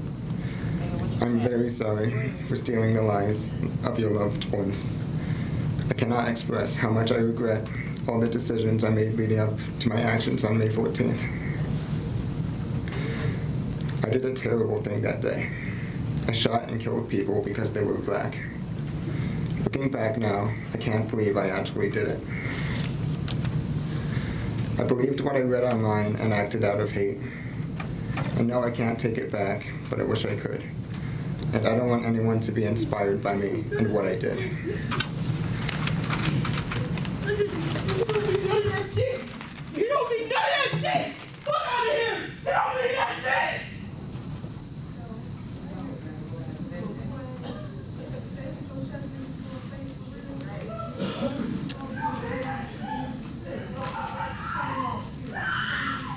Has the defense had an opportunity to review the pre-sentence investigation, and is there any record you wish to make with regard to that? Judge, we have had a chance to review the pre-sentence report, and we have no comment on it at this point.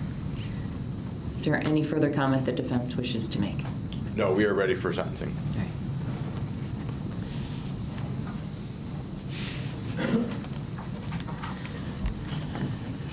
I would like to thank you all for being here.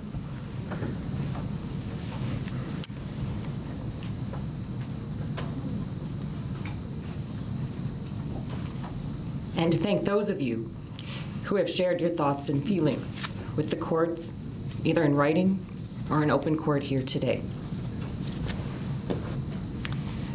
It is very meaningful to me, and I believe that it is important for the defendant and the world to hear what you have to say. I am very sorry for your losses and the pain that you feel. I would like to recognize the heroic officers of the Buffalo Police Department who, without hesitation, ran towards the danger of an active shooter call, swiftly and professionally stopping and containing the defendant and putting an end to his evil rampage. Thank you. I have spent a lot of time thinking about this case, our community, our nation, how we got here, and where we go from here. It all comes down to character and having the strength to stand up for what is right. Our character is not defined by the good and easy times. It is defined by the hard and challenging times. And often, our character is revealed not necessarily by what we say, but by what we do. I am both immensely proud of and grateful for the way Buffalo has rejected the evil and hate that was inflicted on our community. The character of good people throughout this city, county, state, nation, and even internationally has shown through as they have stood with the victims of this heinous and cruel act.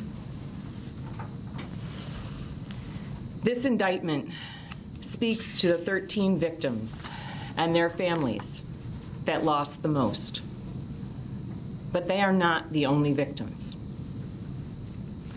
There are thousands that have been traumatized directly and vicariously by this defendant's actions.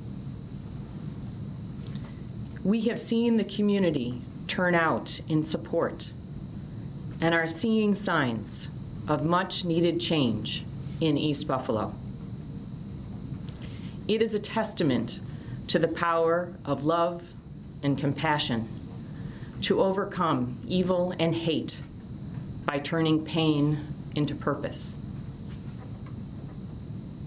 But it is just the beginning.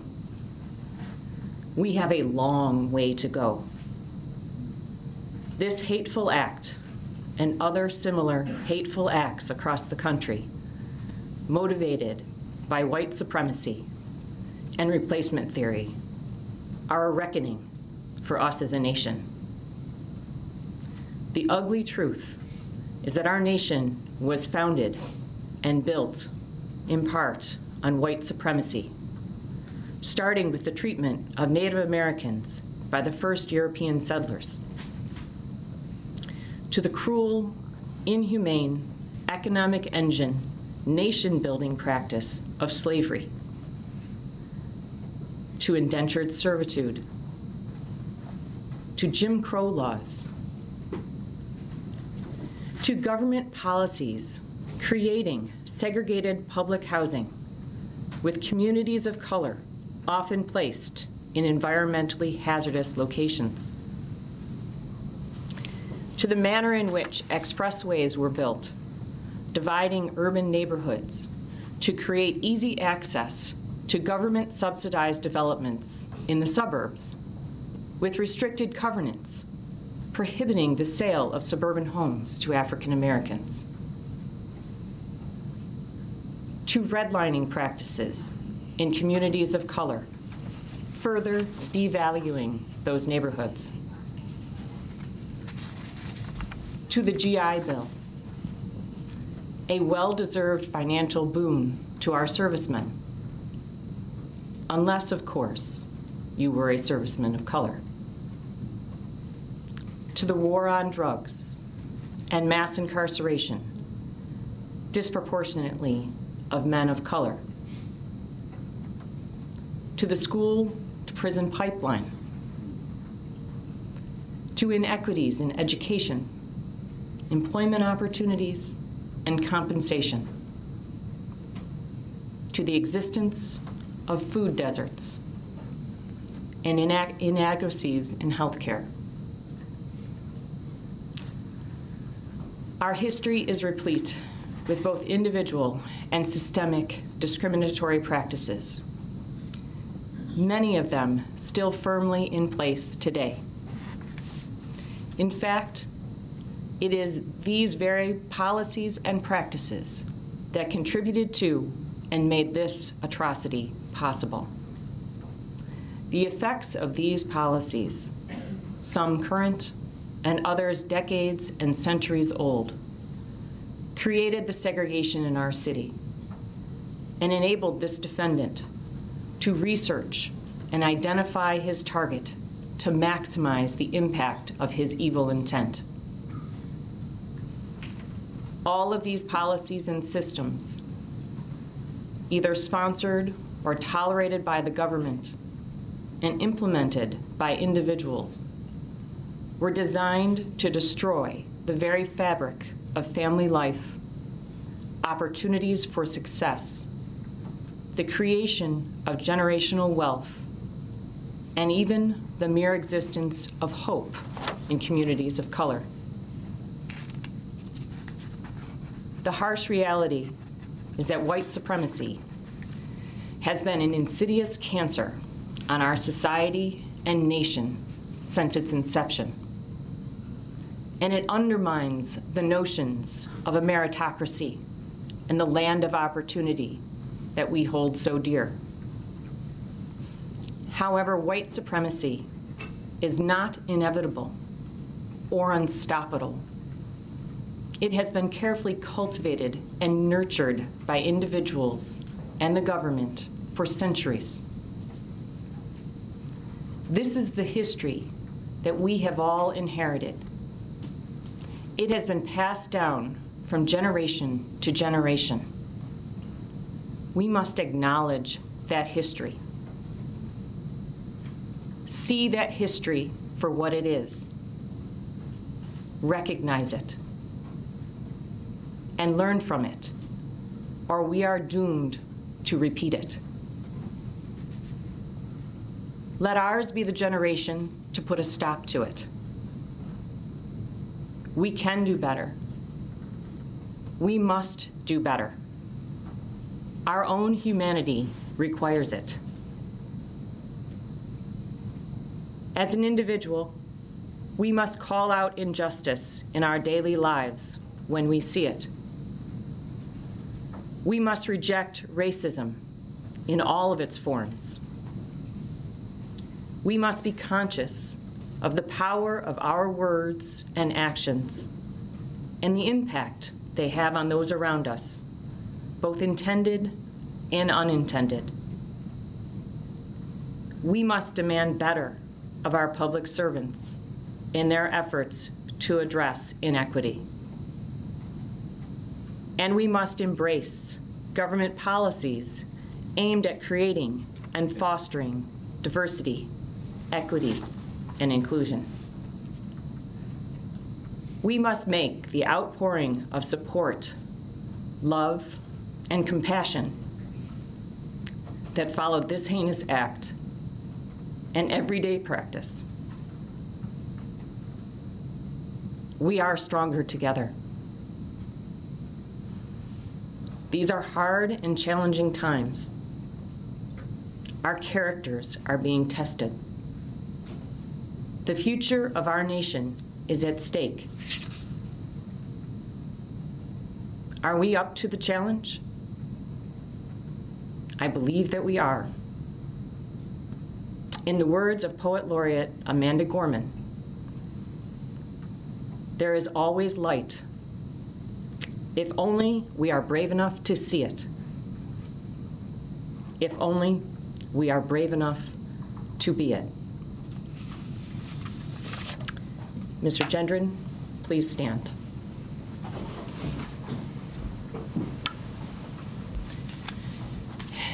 There is no place for you or your ignorant, hateful, and evil ideologies in a civilized society.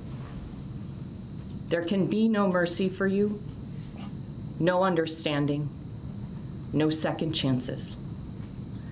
The damage you have caused is too great, and the people you have hurt are too valuable to this community. You will never see the light of day as a free man ever again. It is the judgment of this court for your conviction under the first count of the indictment, a domestic act of terrorism motivated by hate in the first degree, an A1 felony, that you be sentenced to life imprisonment without parole. Under the second count of the indictment, murder in the first degree, for the murder of Roberta Drury, a vibrant 32-year-old young woman, a daughter, a dedicated sister and friend, I am imposing a sentence of life imprisonment without parole. Under the third count of the indictment, murder in the first degree, for the murder of 67-year-old Hayward Patterson, a son, father, and friend, known as a faithful, hardworking, generous, well-dressed man, I am imposing a sentence of life imprisonment without parole.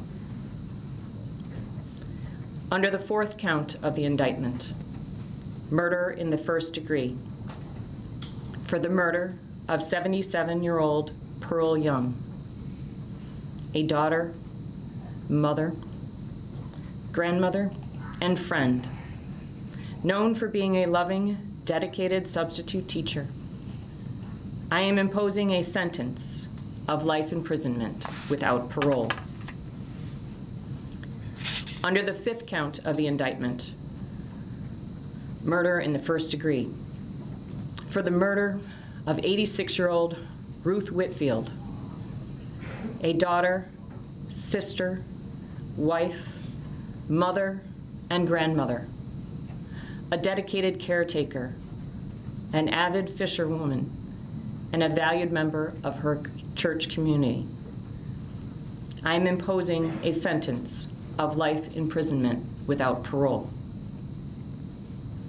Under the sixth count of the indictment, murder in the first degree, for the murder of Celestine Cheney, a daughter, sister, mother, aunt, grandmother, and friend, a fighter who at 65 had beat cancer and multiple aneurysms, a person who enjoyed life and laughed easily. I am imposing a sentence of life imprisonment without parole.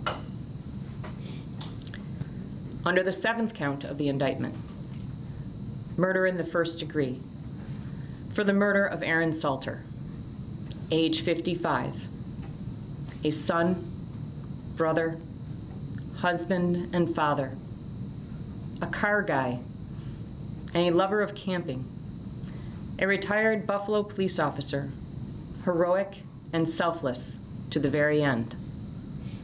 I am imposing a sentence of life imprisonment without parole. Under the 8th count of the indictment, murder in the 1st degree, for the murder of 53-year-old Andre McNeil, a son, brother, uncle, father, and fiancé, devoted Miami Heat fan, survived by a 3-year-old son. I am imposing a sentence of life imprisonment without parole. Under the 9th count of the indictment, murder in the 1st degree, for the murder of Margus Morrison, age 52, a son, brother, husband, and father. He loved music and sneakers. I am imposing a sentence of life imprisonment without parole. Under the 10th count of the indictment, murder in the 1st degree, for the murder of 72-year-old Catherine Massey, Cat, a daughter, sister, aunt, and friend, an activist known for her sincerity, thoughtfulness, and honesty. I am imposing a sentence of life imprisonment without parole. Under the 11th count of the indictment, murder in the 1st degree, for the murder of Geraldine Talley, age 62, a daughter, mother, and aunt, the life of the party, and a top-notch baker. I am imposing a sentence of life imprisonment without parole. By operation of law, the sentences on counts 2 through 11 must run concurrently with the sentence imposed on the 1st count. Under the remaining counts of the indictment to which you pled, the law permits me, based on your age, to consider granting you youthful offender status. The purpose of youthful offender status under the law is to prevent the stigmatization of young offenders based on hasty and thoughtless acts, and to provide them a fresh start and a renewed opportunity to be a law-abiding, productive member of society. However, given the manner in which you methodically planned, researched, conducted recognizance, and executed your hateful crimes, a finding of youthful offender status is not appropriate. There was nothing hasty or thoughtless about your conduct.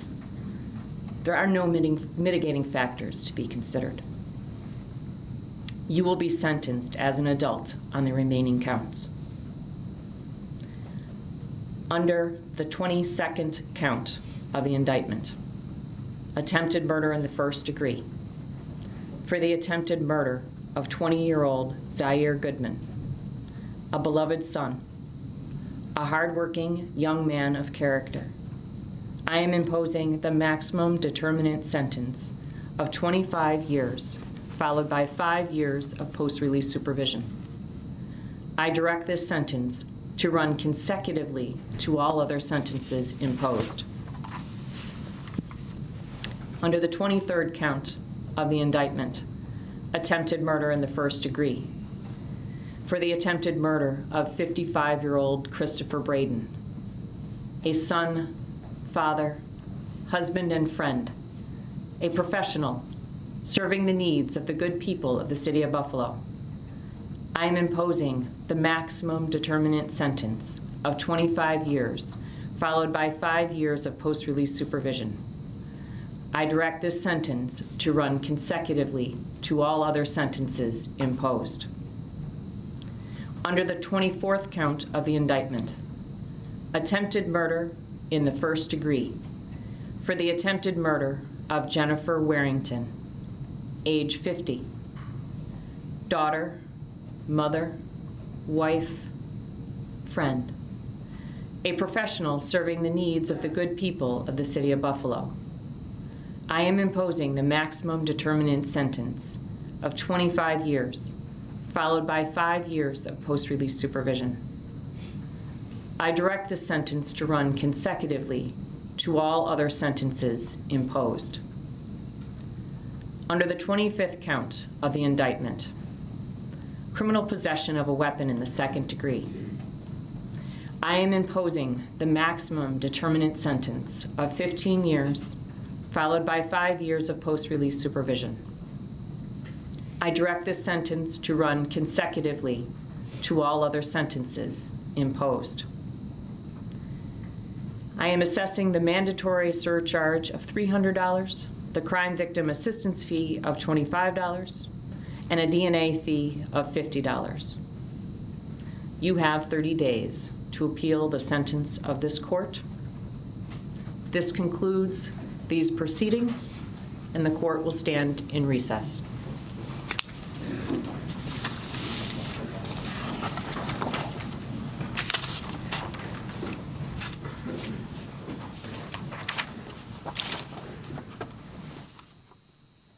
It is 11:43. You just watched the sentencing of Payton Gendron. Justice served 9 months and 1 day after he drove to Buffalo more than 200 miles and shot and killed 10 people, shot and injuring 3 other people. We watched the prosecution and defense speak. We heard him speak for the first time, and you heard the emotions that came out after. You heard screaming, sobbing in the courtroom. We heard from 13 people impacted by the shooting on this day, and it was huge. Emotions, right. Emotions running high in that courtroom, of course, as the sentencing had to be paused for a brief moment and Gendron taken from the courtroom, then brought back in for the rest of those impact statements to be read. And we do have some guests with us who are here with us today as we're breaking down what exactly happened in the courtroom and taking a look then at what happens as we move forward. I want to thank once again Chris Belling for being here with us, to be our legal analyst, and Franchelle Parker as well from Open Buffalo. Chris, I want to start by just asking you, this was the first time anyone has heard from this shooter now that he's been sentenced to life in prison without the possibility of parole, but he spoke before that sentence. I want to ask what you thought of what he had to say. You know, he says he can't express his regret enough. He did a terrible thing. He couldn't believe what he did. He doesn't want anybody to be inspired by him. What did you make of this statement the first time that we're hearing from him in his own words? Well, the big question is, what did he think of his statement? Does he believe what he said, or is he saying it because he's trying to avoid the federal death penalty, or because he's trying to look better to other inmates when he gets to prison, state prison or federal prison?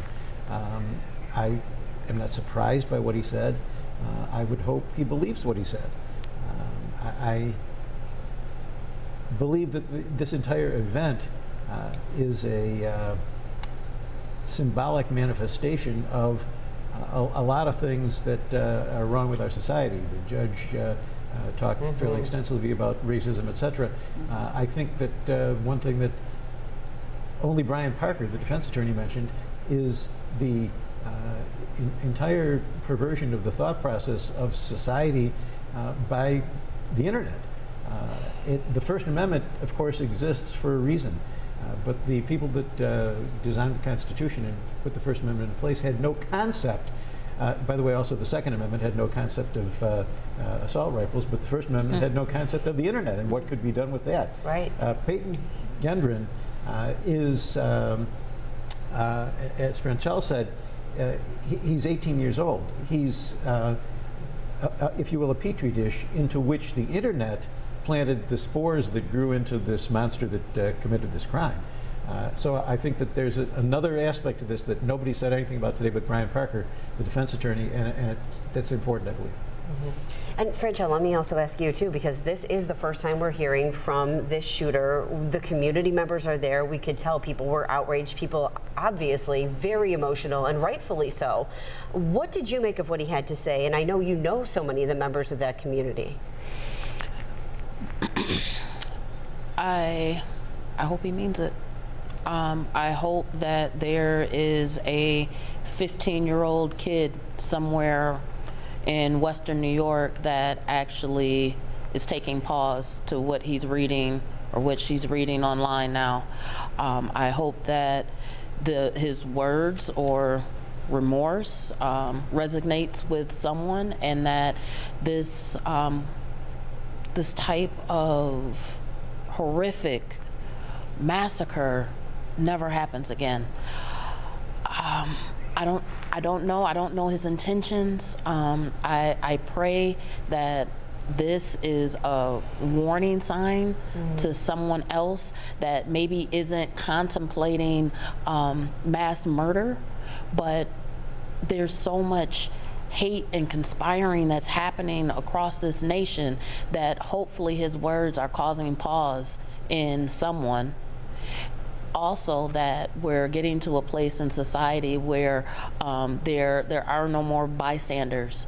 When we're noticing things that seem like strange behavior, that we're addressing them, that we have the courage, that we're brave enough to address racism and white supremacy, not just during times of massive awareness, but at the dinner table, that we're having these difficult conversations with a cousin, an uncle, and that we're taking them seriously, but we need everyone to be actively involved in those conversations. Today was unprecedented. We want to show you some video from the courtroom. Here we are. Tensions were rising every second of this proceeding. We heard from 13 people. Such an emotional time to be in that courtroom. Obviously, in the middle, when Kat Massey's, someone who was representing her, was speaking, and she walked up and she said, "Look, I'm not going to be nice." You know, she was upset, and someone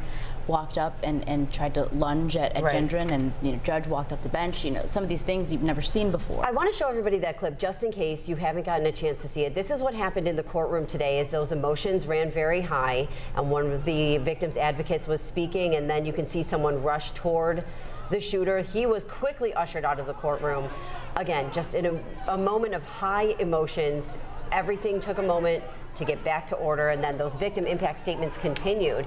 And my colleague Ed Dranch has been covering this trial for us since the beginning, since the shooting itself happened back on May 14th, and he was in the courtroom this morning. So I want to bring Ed in as well, because he is live outside of the courtroom right now after having sat in on what happened. Hi, Ed. Talk to us from the perspective of what happened in that courtroom and what you can tell us right now. I have never in my life experienced something like this. I've been covering crime and courts now for more than 15 years, and to have the sheer emotion that we experienced inside the courtroom be on full display, not only for Gendron to see, the killer, the white supremacist, the racist, to see how he impacted these families, not only for Western New Yorkers to see, not only for the country to see, but for the world to see. These people are real. These are our neighbors. There were 10 people who were shot and killed because of the color of their skin. The emotion on full display. The idea that white supremacy and racism cannot stand in our city, our county, our region, the Western New York area, the country, the state, the world. The idea that this is still so pervasive was on full display today. You heard it from the judge. The judge said we have a long way to go. You heard it from Zanetta Everhart, whose son Zaire Goodman was shot but miraculously survived on May 14th. There is a long way to go. And you heard it from so many others inside that courtroom. The two people who spoke, who survived, they were white. And you heard it from the one person on the defense team who was a person of color say that the only time this suspect, this shooter, the white supremacist terrorist who came to Buffalo on May 14th with an intention to kill, the only time that person apologized was to Christopher Braden, who was working at Tops. He was shot in the leg, and Gendron, the shooter, never shot him again. Though you heard from others like Michelle Spite, who said Gendron turned around and shot her family members twice. Pam Pritchett, who's Pearl Young's daughter, wasn't here today. She's actually traveling right now in Alabama. I've been in very close contact with her. I've developed a relationship with her in the last 9 months and 1 day. And she's retracing her mother's journey, because as you heard today, this isn't just something that happened, right? Like, this idea of racism isn't just something that Payton Gendron woke up with one day and decided, I'm going to come from Conklin, New York to Buffalo, more than 2 hours away, to shoot and kill 10 black people. This is hundreds of years in the making. Our country founded on the roots of racism, on the backs of black people, Native Americans. And as the judge said, something has got to change throughout all of this. Aaron Salter's wife was sobbing in the courtroom, and really, this is the rare time that we're able to hear from some of these people. We don't often hear from a lot of these victims' families. We hear from Garnell Whitfield, we hear from Zanetta Everhart, we hear from Pam Pritchett and Michelle Spite. Wayne, we've heard from him as well.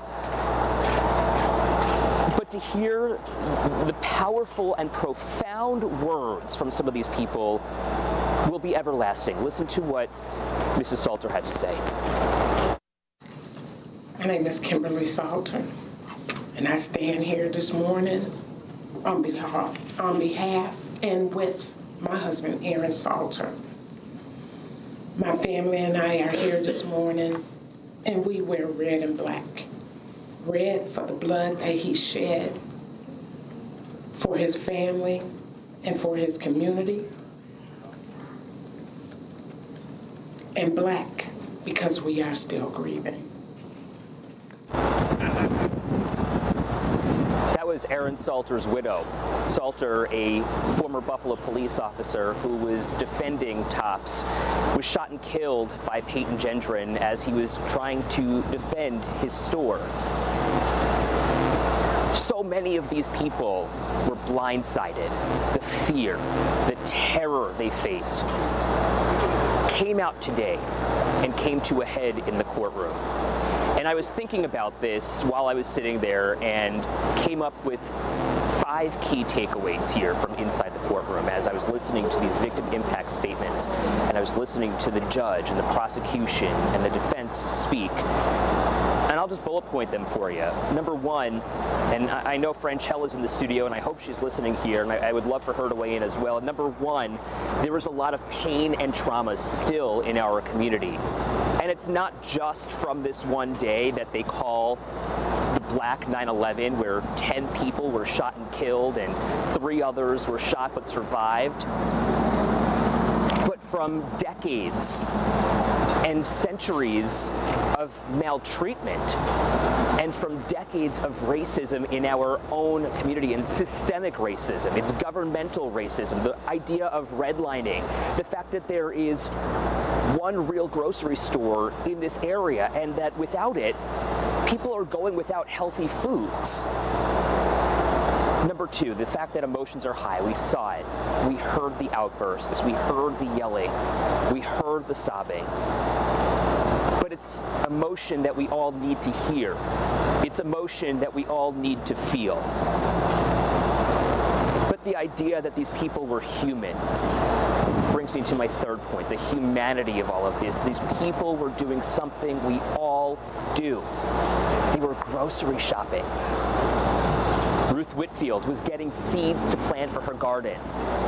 Her granddaughter spoke today and said, even though she wasn't able to plant those seeds in her garden, the seeds she planted in her children and her grandchildren will live on forever.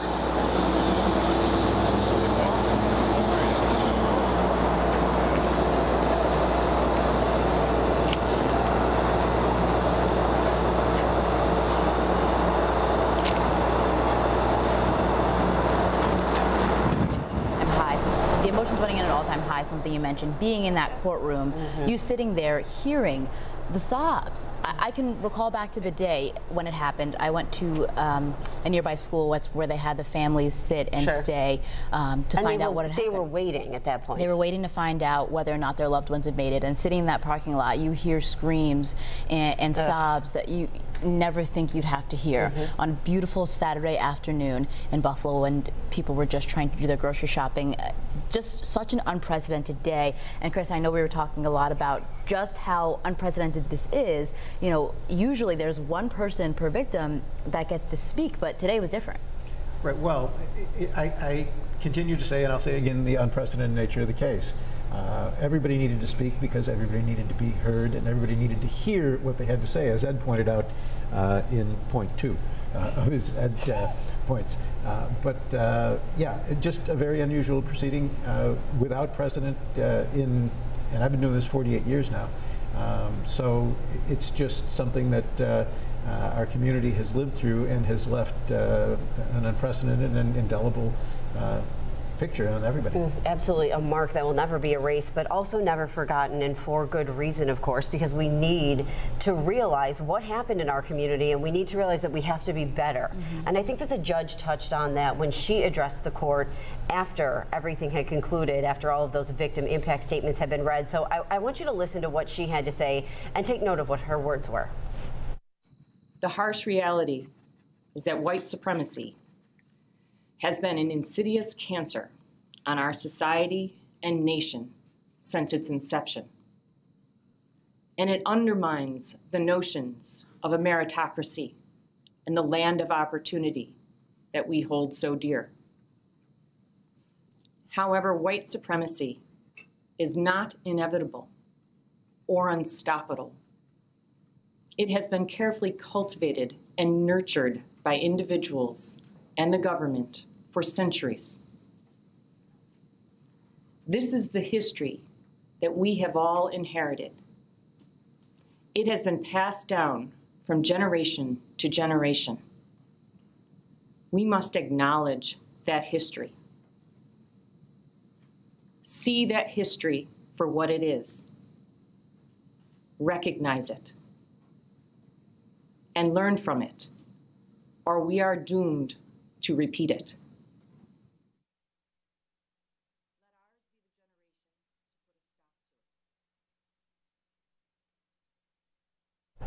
Okay, some incredibly powerful words there. We do want to take you right now, though, to the district attorney's office, where we are expecting to hear from a number of people involved in this case right now. I want to take you live there because it's starting right now, and we'll come back after. In state prison, he has directed us not to file an appeal. In court today, he expressed remorse for the terrible racist crimes he committed, and he apologized to those he hurt so much. He also urged others who have been similarly poisoned by hate not to follow in his footsteps. Though he has felt this way for a long time, today the court gave him the opportunity to express this remorse publicly. We fully understand, as does he, that no words he says could ease the grief and anguish that he caused. What we heard in court today from the survivors and their families was heart-wrenching. Their loss is unimaginable. For the devastation he caused, Payton Gendron was sentenced to spend the rest of his life in prison with no possibility of release. Our client committed these terrible crimes. He is responsible for his actions. He has been held accountable and will suffer the consequences for what he did. The case highlights a much deeper problem. This young man's violent hate-fueled assault was in part the product of centuries of pervasive racism and discrimination in this country. These problems need to be addressed, as many others have publicly stated and demanded since this terrible event took place. Unfortunately, neither this proceeding nor any criminal trial can expose or address the historical racism that set the stage for our clients' horrible acts. We as a community need to have those conversations in our legislative bodies and our living rooms to achieve any sort of meaningful change. We know that some of the families and their lawyers have asked for the information collected by law enforcement during their investigations of this crime. We support that request. We hope that the resolution of this case brings the day for that information to be shared closer. The racist hate motivated this crime. It was spread through online platforms. And the violence was made possible by the easy access to assault weapons. Still, our client is responsible for committing this crime. He will spend the rest of his life locked away, and he will eventually die in state prison.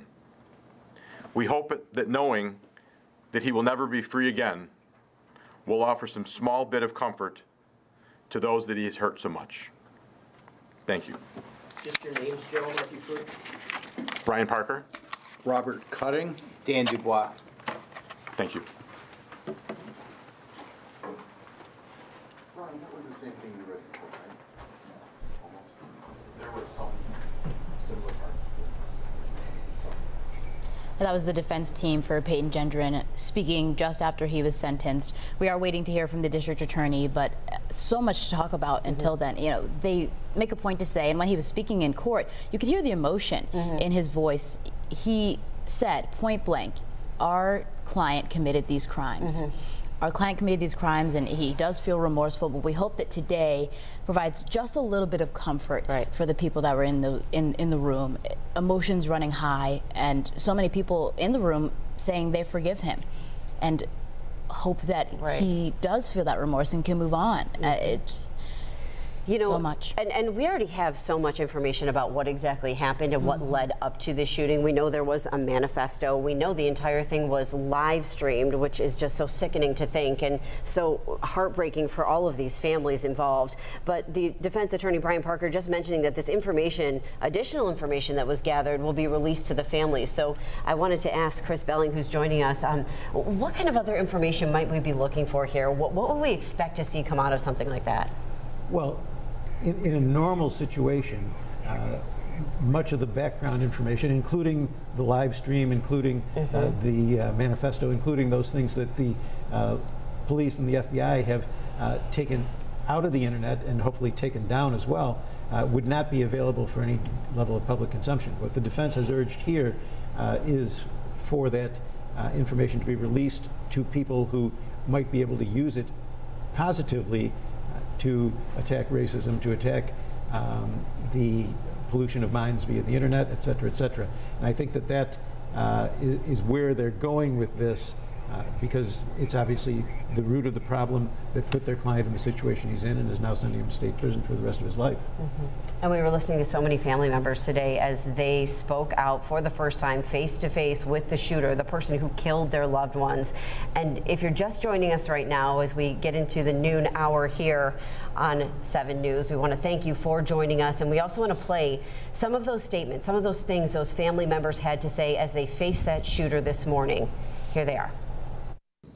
Your life was meaningless before May 14th, 2022, and you woke up every day feeling small.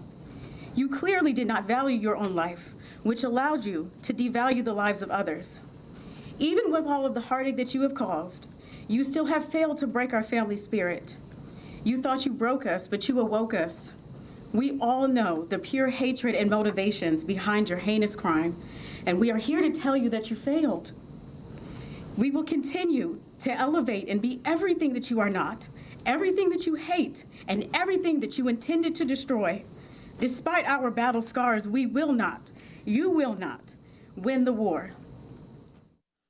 You know, there's a... And we want to bring it back. District Attorney John Flynn is saying in the in media. life, I want to take you that live right now. where people articulate events that occur and things that happen in the context of time as the beginning of the end. I tend to look at life a little differently. I tend to be more hopeful, I guess. And so I would characterize what happened today as the end of the beginning.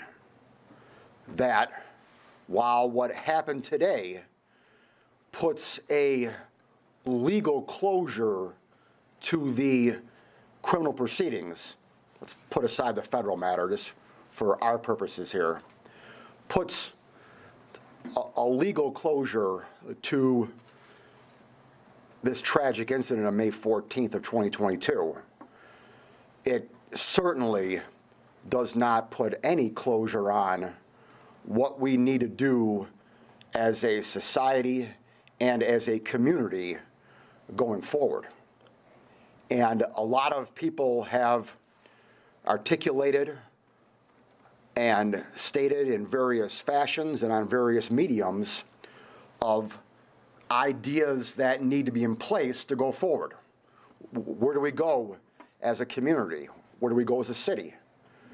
Where do we go in terms of the legal system and the criminal justice system and how it affects not only particular cases but society at large? And so these are questions that we need to answer, that us as leaders of the criminal justice system and the mayor and of all levels of government need to answer. What happened today, though, what happened throughout the prosecution of this case is still important. I would say that justice was done with a small j today, but we still have the big J of justice to do. But the small j for justice that occurred today was important. We should not minimize that. And in looking toward the future and in looking what we need to do, we still need to keep in light of what happened in the past 6 months. This prosecution and the resolution of this case is unprecedented. The mayor correctly stated it at the very beginning on May 14th or May 15th that swift justice is needed. And swift justice was done. Not only was it swift, it was just. It was just in the sense that he pled guilty to every charge. He pled guilty to, for the first time in the history of New York State, the domestic terrorism charge motivated by hate. Never been done in the history of the state of New York. It was done here in Buffalo, New York. And today, he received the just sentence for the commission of that crime. And I know that one of the family members spoke about, you know, I'm going to follow you for the rest of your life and whenever you're up for parole, et cetera, et cetera. There is no parole here. He is never getting out of jail. The federal prosecution is relevant, obviously, in terms of whether or not he is going to get the death penalty. But that's the only decision that really needs to be made in this entire process. He will spend, no matter what, the rest of his life behind bars. Never eligible for parole, never eligible for probation, never eligible for anything except viewing bars behind them for the rest of his life. Period. And that, I submit, is justice. You know, as a DA, most of you all know me. There's some out-of-town reporters here, you don't know me, but I tend to stay in my lane. And, my lane is obviously a narrow lane, but it's important. It's important in the sense that a message needed to be sent that this individual was going to be held accountable for his actions. Now, I get it that whenever these mass shootings occur and tragedies like this happen nationwide, one just happened yesterday in Michigan State, the sides, whatever side you're on, tend to get out there.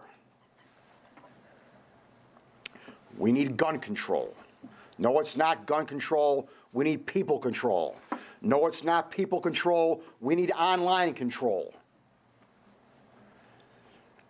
As those of you who know me, I don't like sides. I like solutions. Everything needs to be on the table. Yes, we have a gun problem. Yes, we have a social media problem. But we also have a people problem. And that cannot be discounted. People need to be held accountable for their actions. People need to be taken off the streets and put away in prison to remove them from society. This defendant needed to be removed from society, taken off the streets, and put behind bars for the rest of his life. And he was. And that gives me some satisfaction. As I said before, obviously we got a lot of work to do. We need to make sure that, from a DA's perspective, that anyone who commits a hate crime, anyone who incites active violence based upon people's race, religion, creed, color, whatever it may be held accountable for their actions. And that is what I will do in my remaining time as DA. I know that a lot of the family members spoke today. We all knew that today's sentence was a foregone conclusion, quite frankly, in the sense that when he pled guilty a few months ago, he was getting this sentence no matter what. But today gave the family members an opportunity to speak, and to speak publicly, and to speak to the system. And they did, and I thank them for that. I thank my assistant DA, Justin Caldwell, for speaking on behalf of my office and telling the judge what we exactly wanted, which is obviously what we wanted from the get-go. By him pleading guilty to the charge of domestic terrorism, he will never get out of jail. And I thank Justin for that as well. Now, again, where we go forward from here is a question we all need to answer. Not just those of us in law enforcement, but all of us in society. The immediate future, obviously, is continuing to help these families. And as the DA, I always try to keep the victims of crime first and foremost in my eyes and on my mind. And even though the case is over, from my perspective, we still need to help the victims. And I want to echo what the defense attorney, Mr. Parker, stated, where he stated on the record that he was willing to help the families in their pursuits of investigative materials to help them in their civil suits. And I want to echo that as well. I am here to help the families. there right now are 2 protective orders in place. There is a state protective order in place that precludes me from giving any information away to the victims or their attorneys. Now, that protective order on the state side does not automatically go away today by operation of law. That continues on until we change it. And so I will be making, in some form or fashion, a motion to the court to get that protective order lifted, or asking it to be lifted. On the federal side, the problem is that I'm going to guess that 99.9% of all the investigative materials that I have, the feds also have. We have the same stuff. If there's 5 sheets of paper that are different, I'd be shocked. And so the problem is going to be that while that federal case is pending, it's going to be difficult for the feds to release that documentation to the families. And so, like I mentioned, there is a federal order, protective order in place that has my name on it. Now, I was never a party to that at all. I never consented to that at all, but somehow the Erie County DA's office name got put on that protective order. So I will be also, in some fashion, making a motion to the federal court to get my name removed from that. And I am hopeful that we can work out an agreement that's somehow judicially supervised, where the materials can be turned over to the civil attorneys so they can review it and prepare their lawsuits, and then a protective order put on them where they can't disclose to the public. There's things like that that can be done. And so I am hopeful that that can occur. Obviously, this would all be a moot point if the federal case gets resolved sooner rather than later. But again, I'm not going to step on their toes at all.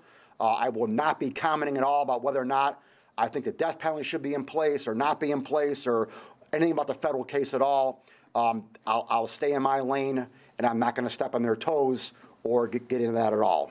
But I am going to get into continuing to help the families and doing everything I can to help them further along. So with that being said, let me just end here with my heartfelt thanks and gratitude. Obviously, none of this would have taken place today without the City of Buffalo. And the City of Buffalo includes the mayor's office and the Buffalo Police Department. And obviously, it was the heroic members of the Buffalo Police Department that arrived on the scene. You talk about swiftness.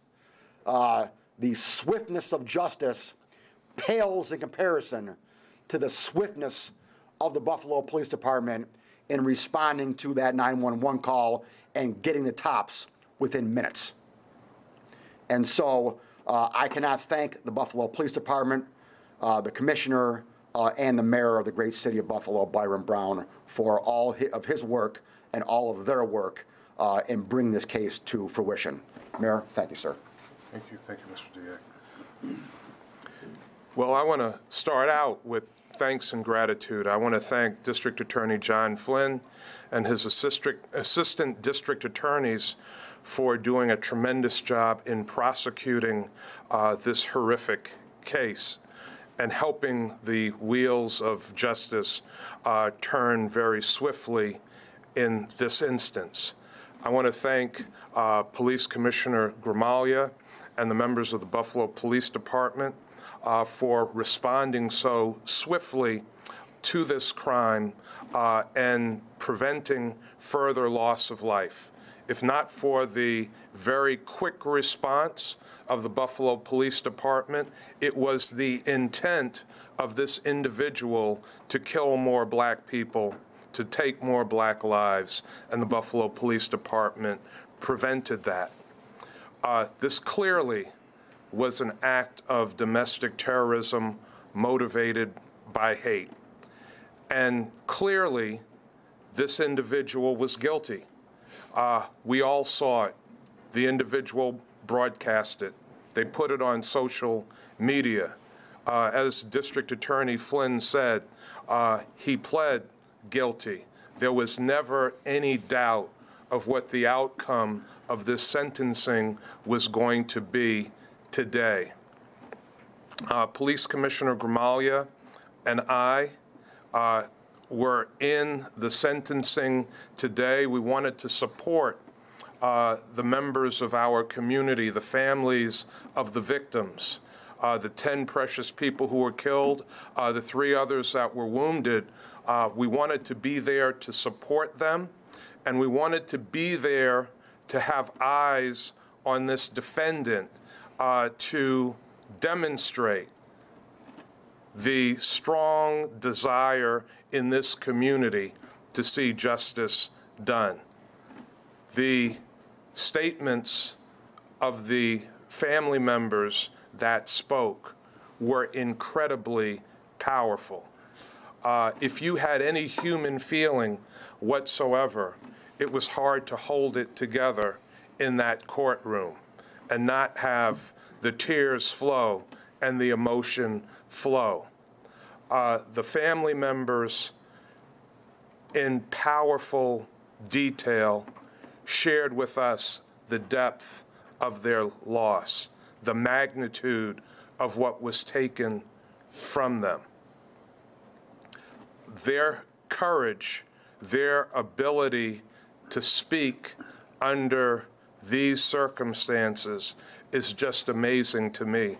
I see the family members and how they have stood up through this, how they have stayed together through this and fought for justice for their family members as nothing short of heroic as well. I can tell you, and the DA alluded to it, certainly what we heard today, the comments of the defense attorney, the comments of Judge Susan Egan in rendering her decision. What happened in this community certainly cries out for sensible gun reform. Why the city of Buffalo has brought a lawsuit against ghost gun manufacturers and members of the gun industry. It cries out for mental health treatment and resources. Thank you to Governor Hochul for putting resources in the proposed state budget for more mental health resources in the state of New York. This cries out for reining in social media. The defense attorney said that this individual was definitely impacted, radicalized by social media. We have to rein that in. We cannot allow hate speech to proliferate on social media. And finally, white supremacy. It is a cancer, it is a horror, and it is capable of motivating people to commit these kinds of crimes in our community. More has to be done to stamp out white supremacy and its proliferation. This mass shooting in Buffalo, we had hoped and prayed that this would be the last one we saw when it occurred May 14th, 2022. Sadly, last year there were hundreds more after Buffalo. This year, already 67 mass shootings in the United States of America. So the DA is right. This is the end of the beginning. There's a lot more work to be done, not just in this community, but all across America. And so I am thankful, again, for the work of District Attorney Flynn and his office. I continue and all of us continue to pray for the strength of the families of the victims, that God will hold them up and continue to give them strength as they go through this trauma. And finally, I will say, while these families have been traumatized, our entire community has been traumatized by this, as Judge Egan indicated. It will take some time for all of us to get through the trauma that we experienced on 5/14. But we are a strong community. We are a resilient community.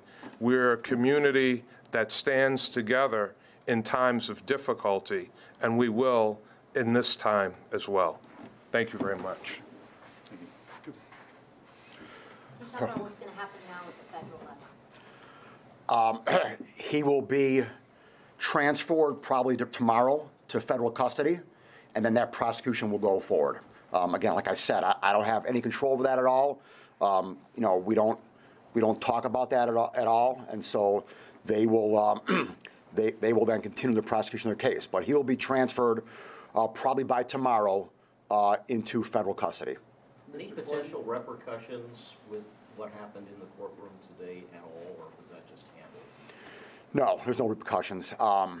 I told the OCA officers not to charge him, so he will not be charged. This has happened before.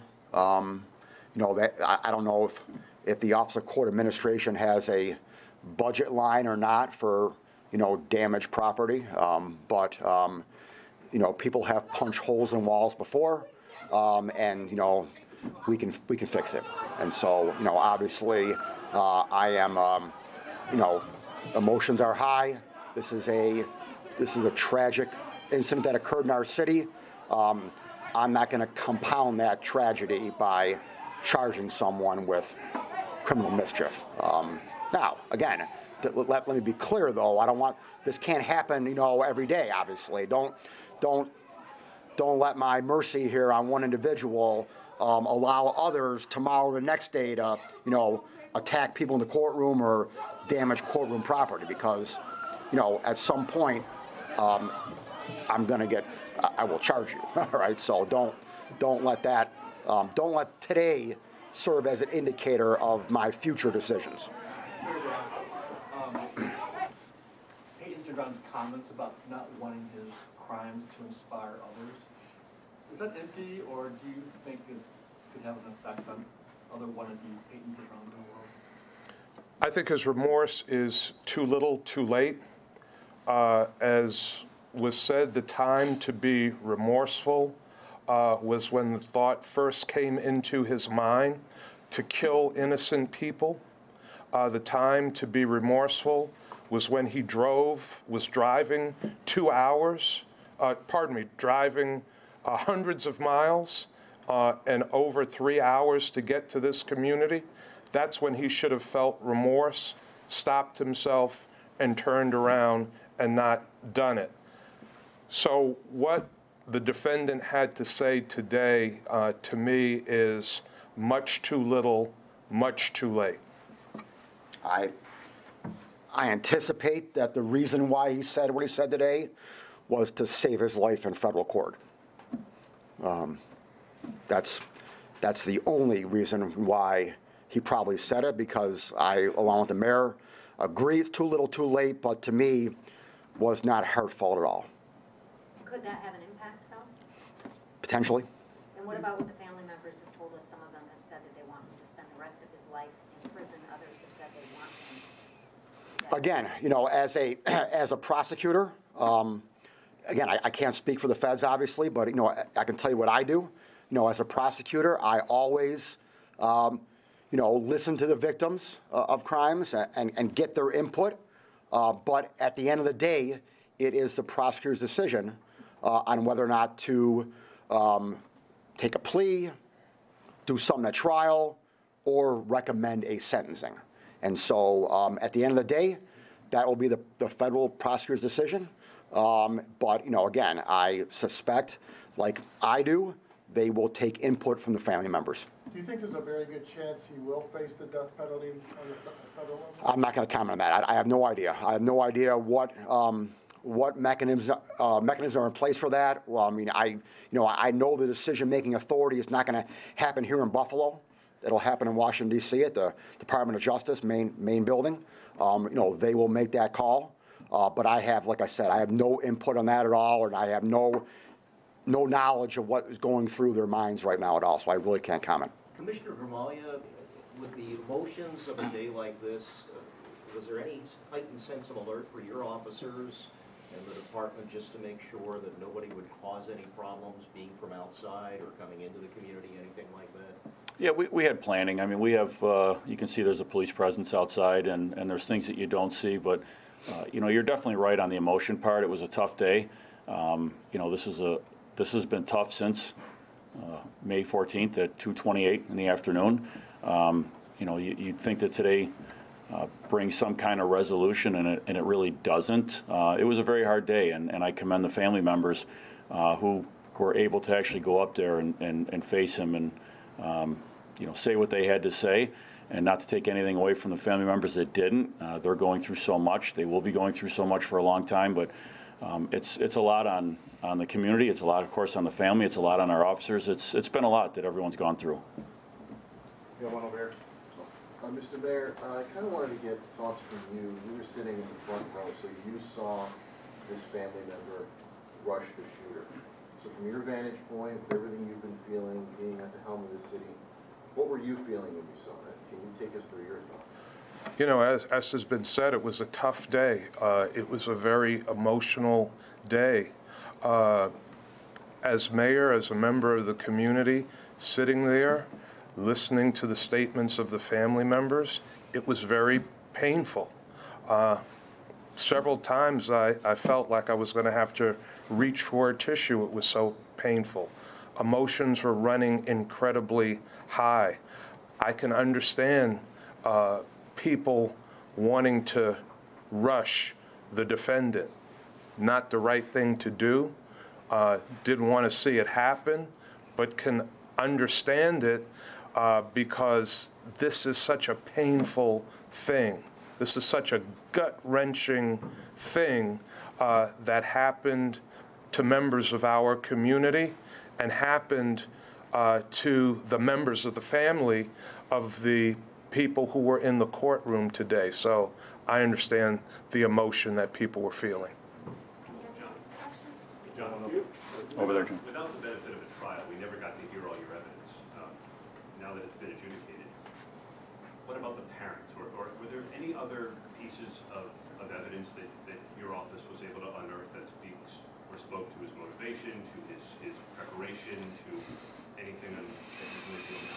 Yeah, no, nothing more that's been articulated already. I mean, again, obviously this was all videotaped. He was live streaming it as it was going along. We had obviously the writings that he produced.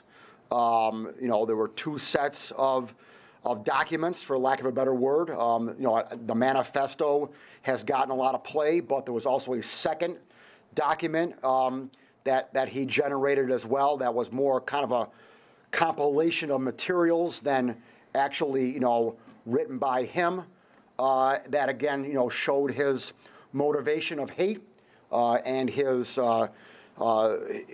reasoning, warped as it may be, of why he wanted to do this. You don't need a motive, obviously, in a murder prosecution. You want to have one, and we had a motive here all along. We had live stream witness testimony. We had the ballistics. We had the weapon. We had pretty much a slam dunk case from the moment this ended. And again, yeah, there's no real new evidence that came about. As far as the family members are concerned, I know that during the guilty plea that occurred a couple months ago, one of the family members made a comment that, she heard something on that day for the first time. You know, during the course of a prosecution, you need to hold some things close to your vest as far as evidence is, and because you don't want it out there. You know, again, I apologize to that family member, who might have heard something for the first time that was upsetting to them. And the reason for it was not to hide anything from the family at all. It was basically to just prepare for trial in the event we had to go to court, and not having that evidence out there that could be used by the other side against us or against justice. So by holding things back and by keeping our evidence, somewhat tight to the vest, we're doing that for the family's sake. We're doing that to help the families because we want a guilty verdict. The photojournalist you're working with. Yeah. So he will not go to state prison now and go to a federal detention? Well, he'll go to federal detention to be held there while the prosecution of the federal case will occur. And any indication how long that might take? No, I have no idea. Now, I really don't know, sir. I mean, again, I'm not in the federal courthouse. I'm not in the building. I'm not talking to them at all about what they're doing. So I really don't know. Now, after it's over,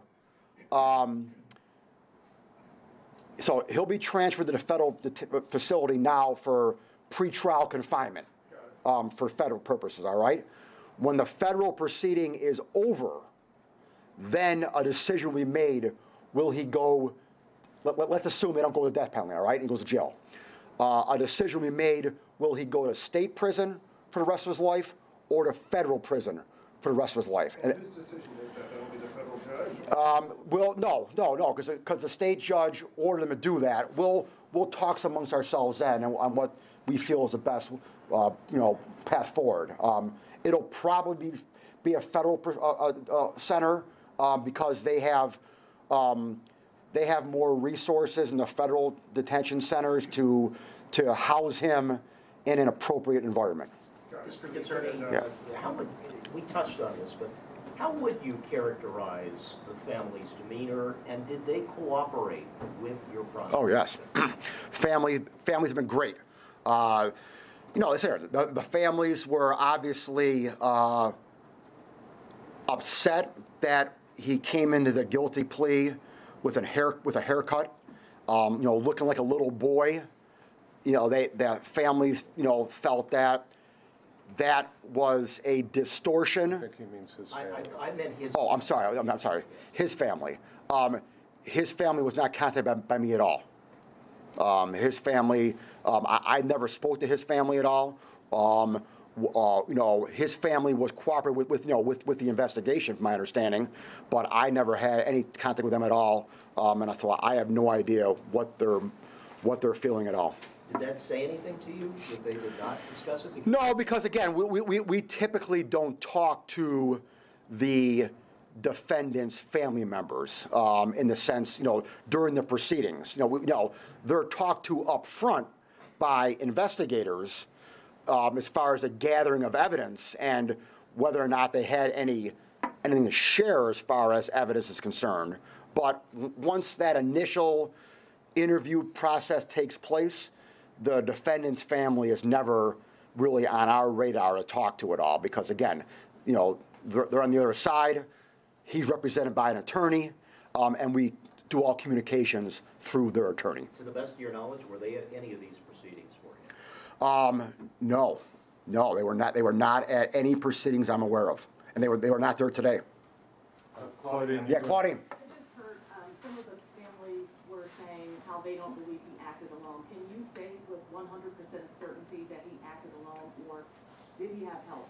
I can say with 100% certainty, as I stand here now at 12:38 on February 15th, 2023, he acted alone.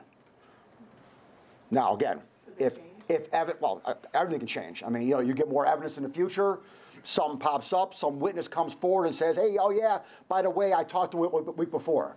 I highly doubt that because, again, we've pretty much dotted our I's and crossed our T's. But is it possible, Claudine? Absolutely. Anything's possible.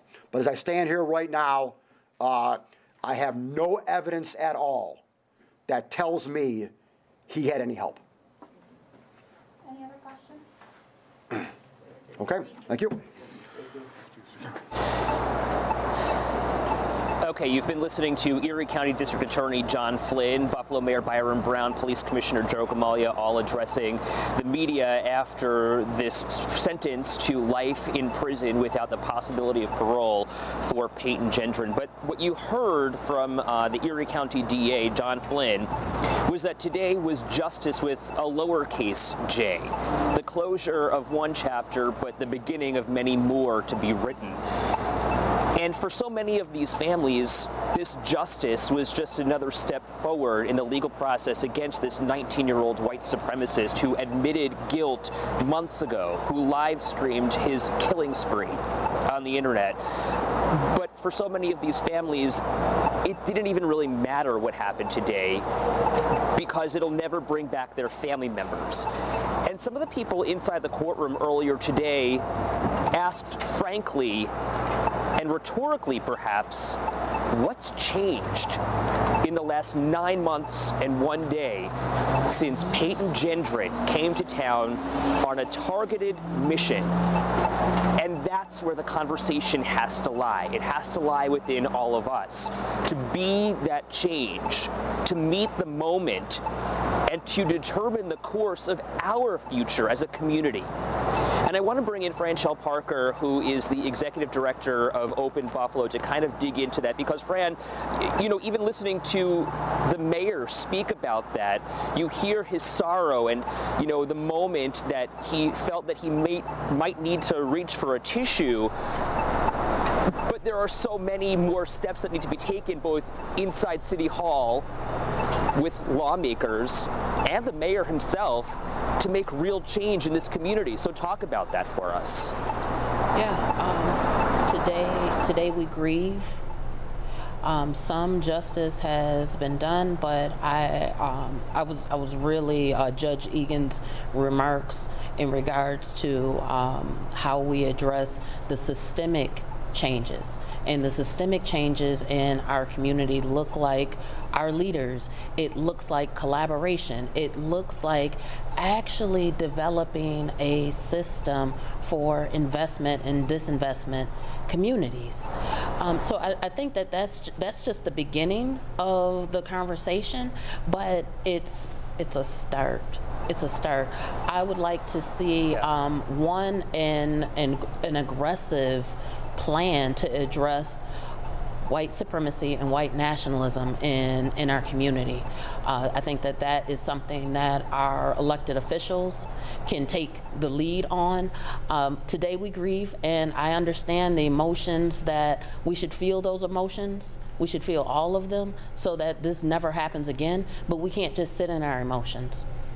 9 months later, what has happened? What has changed in our community? So we need to hold those in power accountable. Those that are running our public and private institutions, we need to hold them accountable. That we're not just talking about DEI strategies. We're not just talking about where we're posting jobs, but that we're actually developing strategies to address systemic racism. And that means calling out and holding accountable those that are creating and holding systems of white supremacy in power in our community. You know, Franchelle, it's really interesting that you mentioned that, because when we heard from Zanetta Everhart, and once again her son Zaire was shot and survived, he's dealing with survivor's guilt right now. But what she said was that racism and white supremacy are lifestyles that are chosen. And it struck me because this is something that we learn. It's not something that we come out feeling. This is education. And sometimes that education starts at the dinner table. For sure. I think that we've, in America, we actually believe that race is a product of biology when it's not. Racism is a social construct. However, the impacts of racism are very real. So that means if we've actually created race, we can undo the impacts of racism. And to everyone's point, yes, it starts at the dinner table, but it doesn't just stop at the dinner table. It goes into the boardroom. It goes onto our news broadcast. It goes into our education system. When we see that Black history and African American history and civil rights are being banned in classrooms across the nation, that we're taking an active and an aggressive step in order to make sure that we're educating our young people, that we're educating our CEOs, we're educating at every level of these public and private systems. So it can't stop today. And I think today, hopefully, that we've been, that we're still grieving, but that healing looks like a collective response from lawmakers, from our decision makers, to actually aggressively tackle white supremacy. Fran, I was speaking with Garnell Whitfield, whose mother Ruth, 86 years old, there to buy seeds for her garden at Tops on May 14th, shot and killed by this white supremacist who apologized in court for what it's worth for his actions and took responsibility for his actions. But Garnell was telling me yesterday when I spoke with him one-on-one that we need to stop just checking boxes, that we need to just stop throwing money at a cause, but there needs to be real actionable change when it comes to how we call it out, how we handle ourselves, and how we handle ourselves both in public and private. So I'm wondering, give me some solutions here. Give me some tangible ways to sit down tonight for a family perhaps watching this, for a CEO who has an entire white staff. What should those people know? What are the conversation starters for those folks who are watching this, coming to terms with what happened 9 months ago? I would encourage anyone that's interested in diving deeper to reach out to organizations and community leaders that can help facilitate a conversation in the workplace. However, when you're sitting down for dinner this evening, just simply ask, how did you feel? This has been a lot on our community. What are you feeling in this moment? And just starting there, but starting the conversation. A lot of times, we'll talk about something and then we'll move right on to, well, what do you think about the Bills season next season, right? Stick with it, be consistent. Talk about the issues of race. Buffalo did not get to the place that we're at by accident. It's decades of systemic disinvestment in the East Side. It's decades of redlining, decades of issues with crime and lack of healthy food, the bare necessities that our communities deserve and need in order to actually thrive. Our communities have been denied access to those. So I'm not saying that all conversation tonight, but tonight, just checking in with community members, checking in with your family members, and starting the conversation. One of the men who spoke here today in front of Judge Susan Egan, expressing his sadness and his anger and simple disbelief that something like this could even happen in our community. It's Geraldine Talley's sister-in-law. You didn't, I'm sorry, Geraldine Talley was his sister-in-law. You didn't hear from Mark Talley, who we've heard from so often in the past, because he's still so angry and still so upset at what happened on May 14th in Buffalo, and didn't feel that it was time for him, or didn't want to address Payton Gendron. But what Brian Talley said to Payton Gendron is that you came into the Black community and you ripped us apart. How can you say you're sorry? He questioned. He said, you planned it. And I want you to listen to what he had to say in court today. It's painful. We'll never heal for this. Can you imagine? You wake up on a Sunday morning and you're going shopping, and you're going shopping on a graveyard, because that's what Tops is now, it's a graveyard. It's a graveyard. Can you imagine going to buy your grocery at Forest Lawn, right in the middle of Forest Lawn right now? Well, that's what you did. And if you look at the community right now on Jefferson Avenue, After all the hype and everything, nothing has changed. As a matter of fact, it's got even worse. It's got even worse. Stores is closed down. The community is totally devastated. And you did this. Franchella, maybe you can dig in here for me.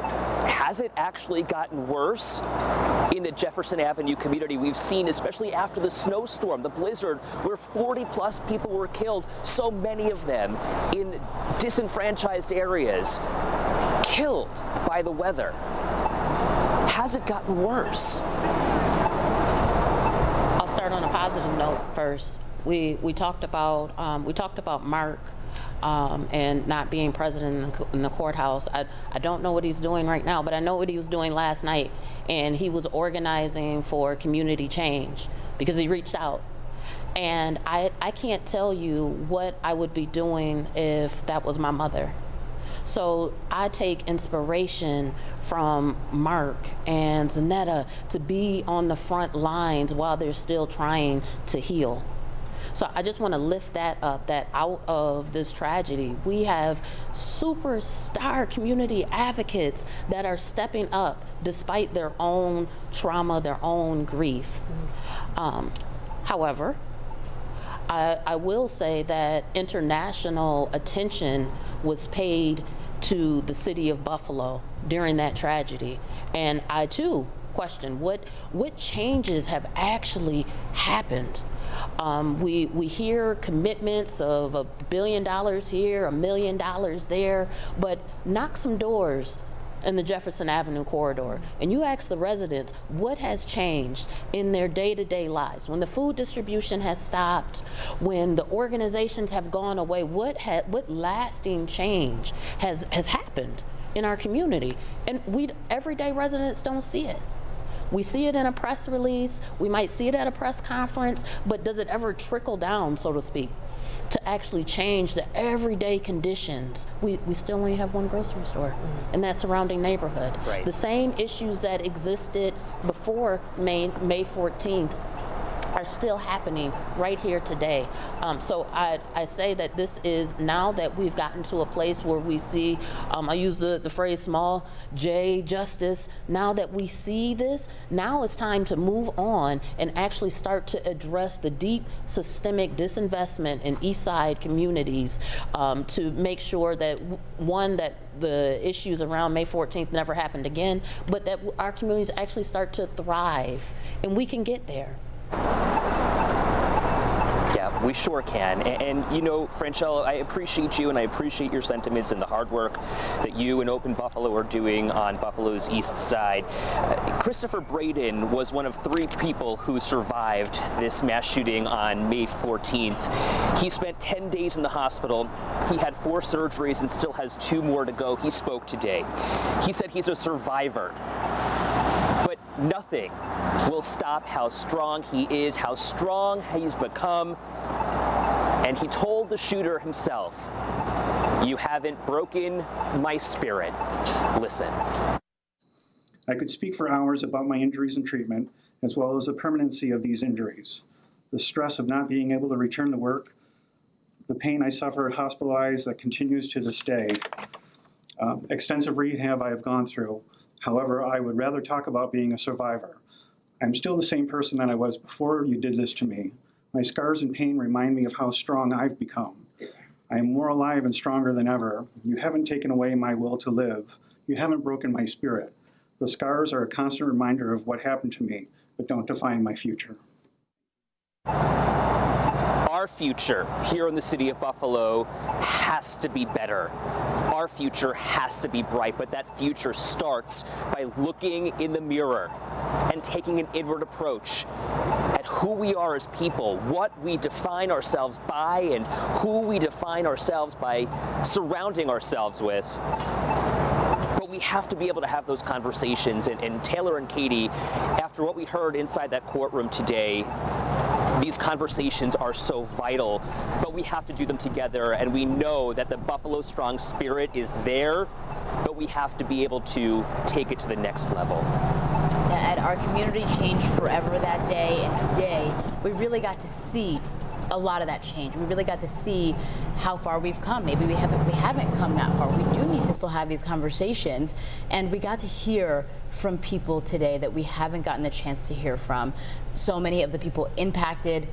13 people got to come up and speak to the shooter directly. We heard from him for the first time today.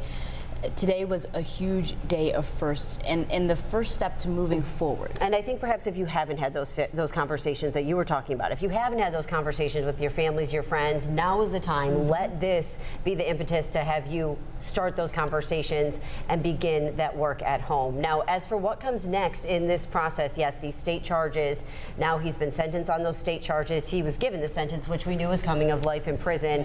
But tomorrow, again, this shooter will be in court as he is, again, facing federal charges as well. The DA saying earlier he does expect that he'll be transferred into federal custody tomorrow, and that case will then move forward. Of course, that is the case that does possibly carry the death penalty with it, Taylor, so we will, of course, continue to cover that. That's something we're going to keep covering, but we do want to thank our guests, Franchelle Parker and Chris Belling, for being here with us through this coverage as we continue these discussions and talk about what happened. Yes, thank you again for being with us and for being here for this sad, but also hopefully a moment of time that will move us forward as a community and better the Buffalo area. Of course, all of this information available for you right now on WKBW.com. We'll have the latest tonight at 5 and 6. Thank you for joining us.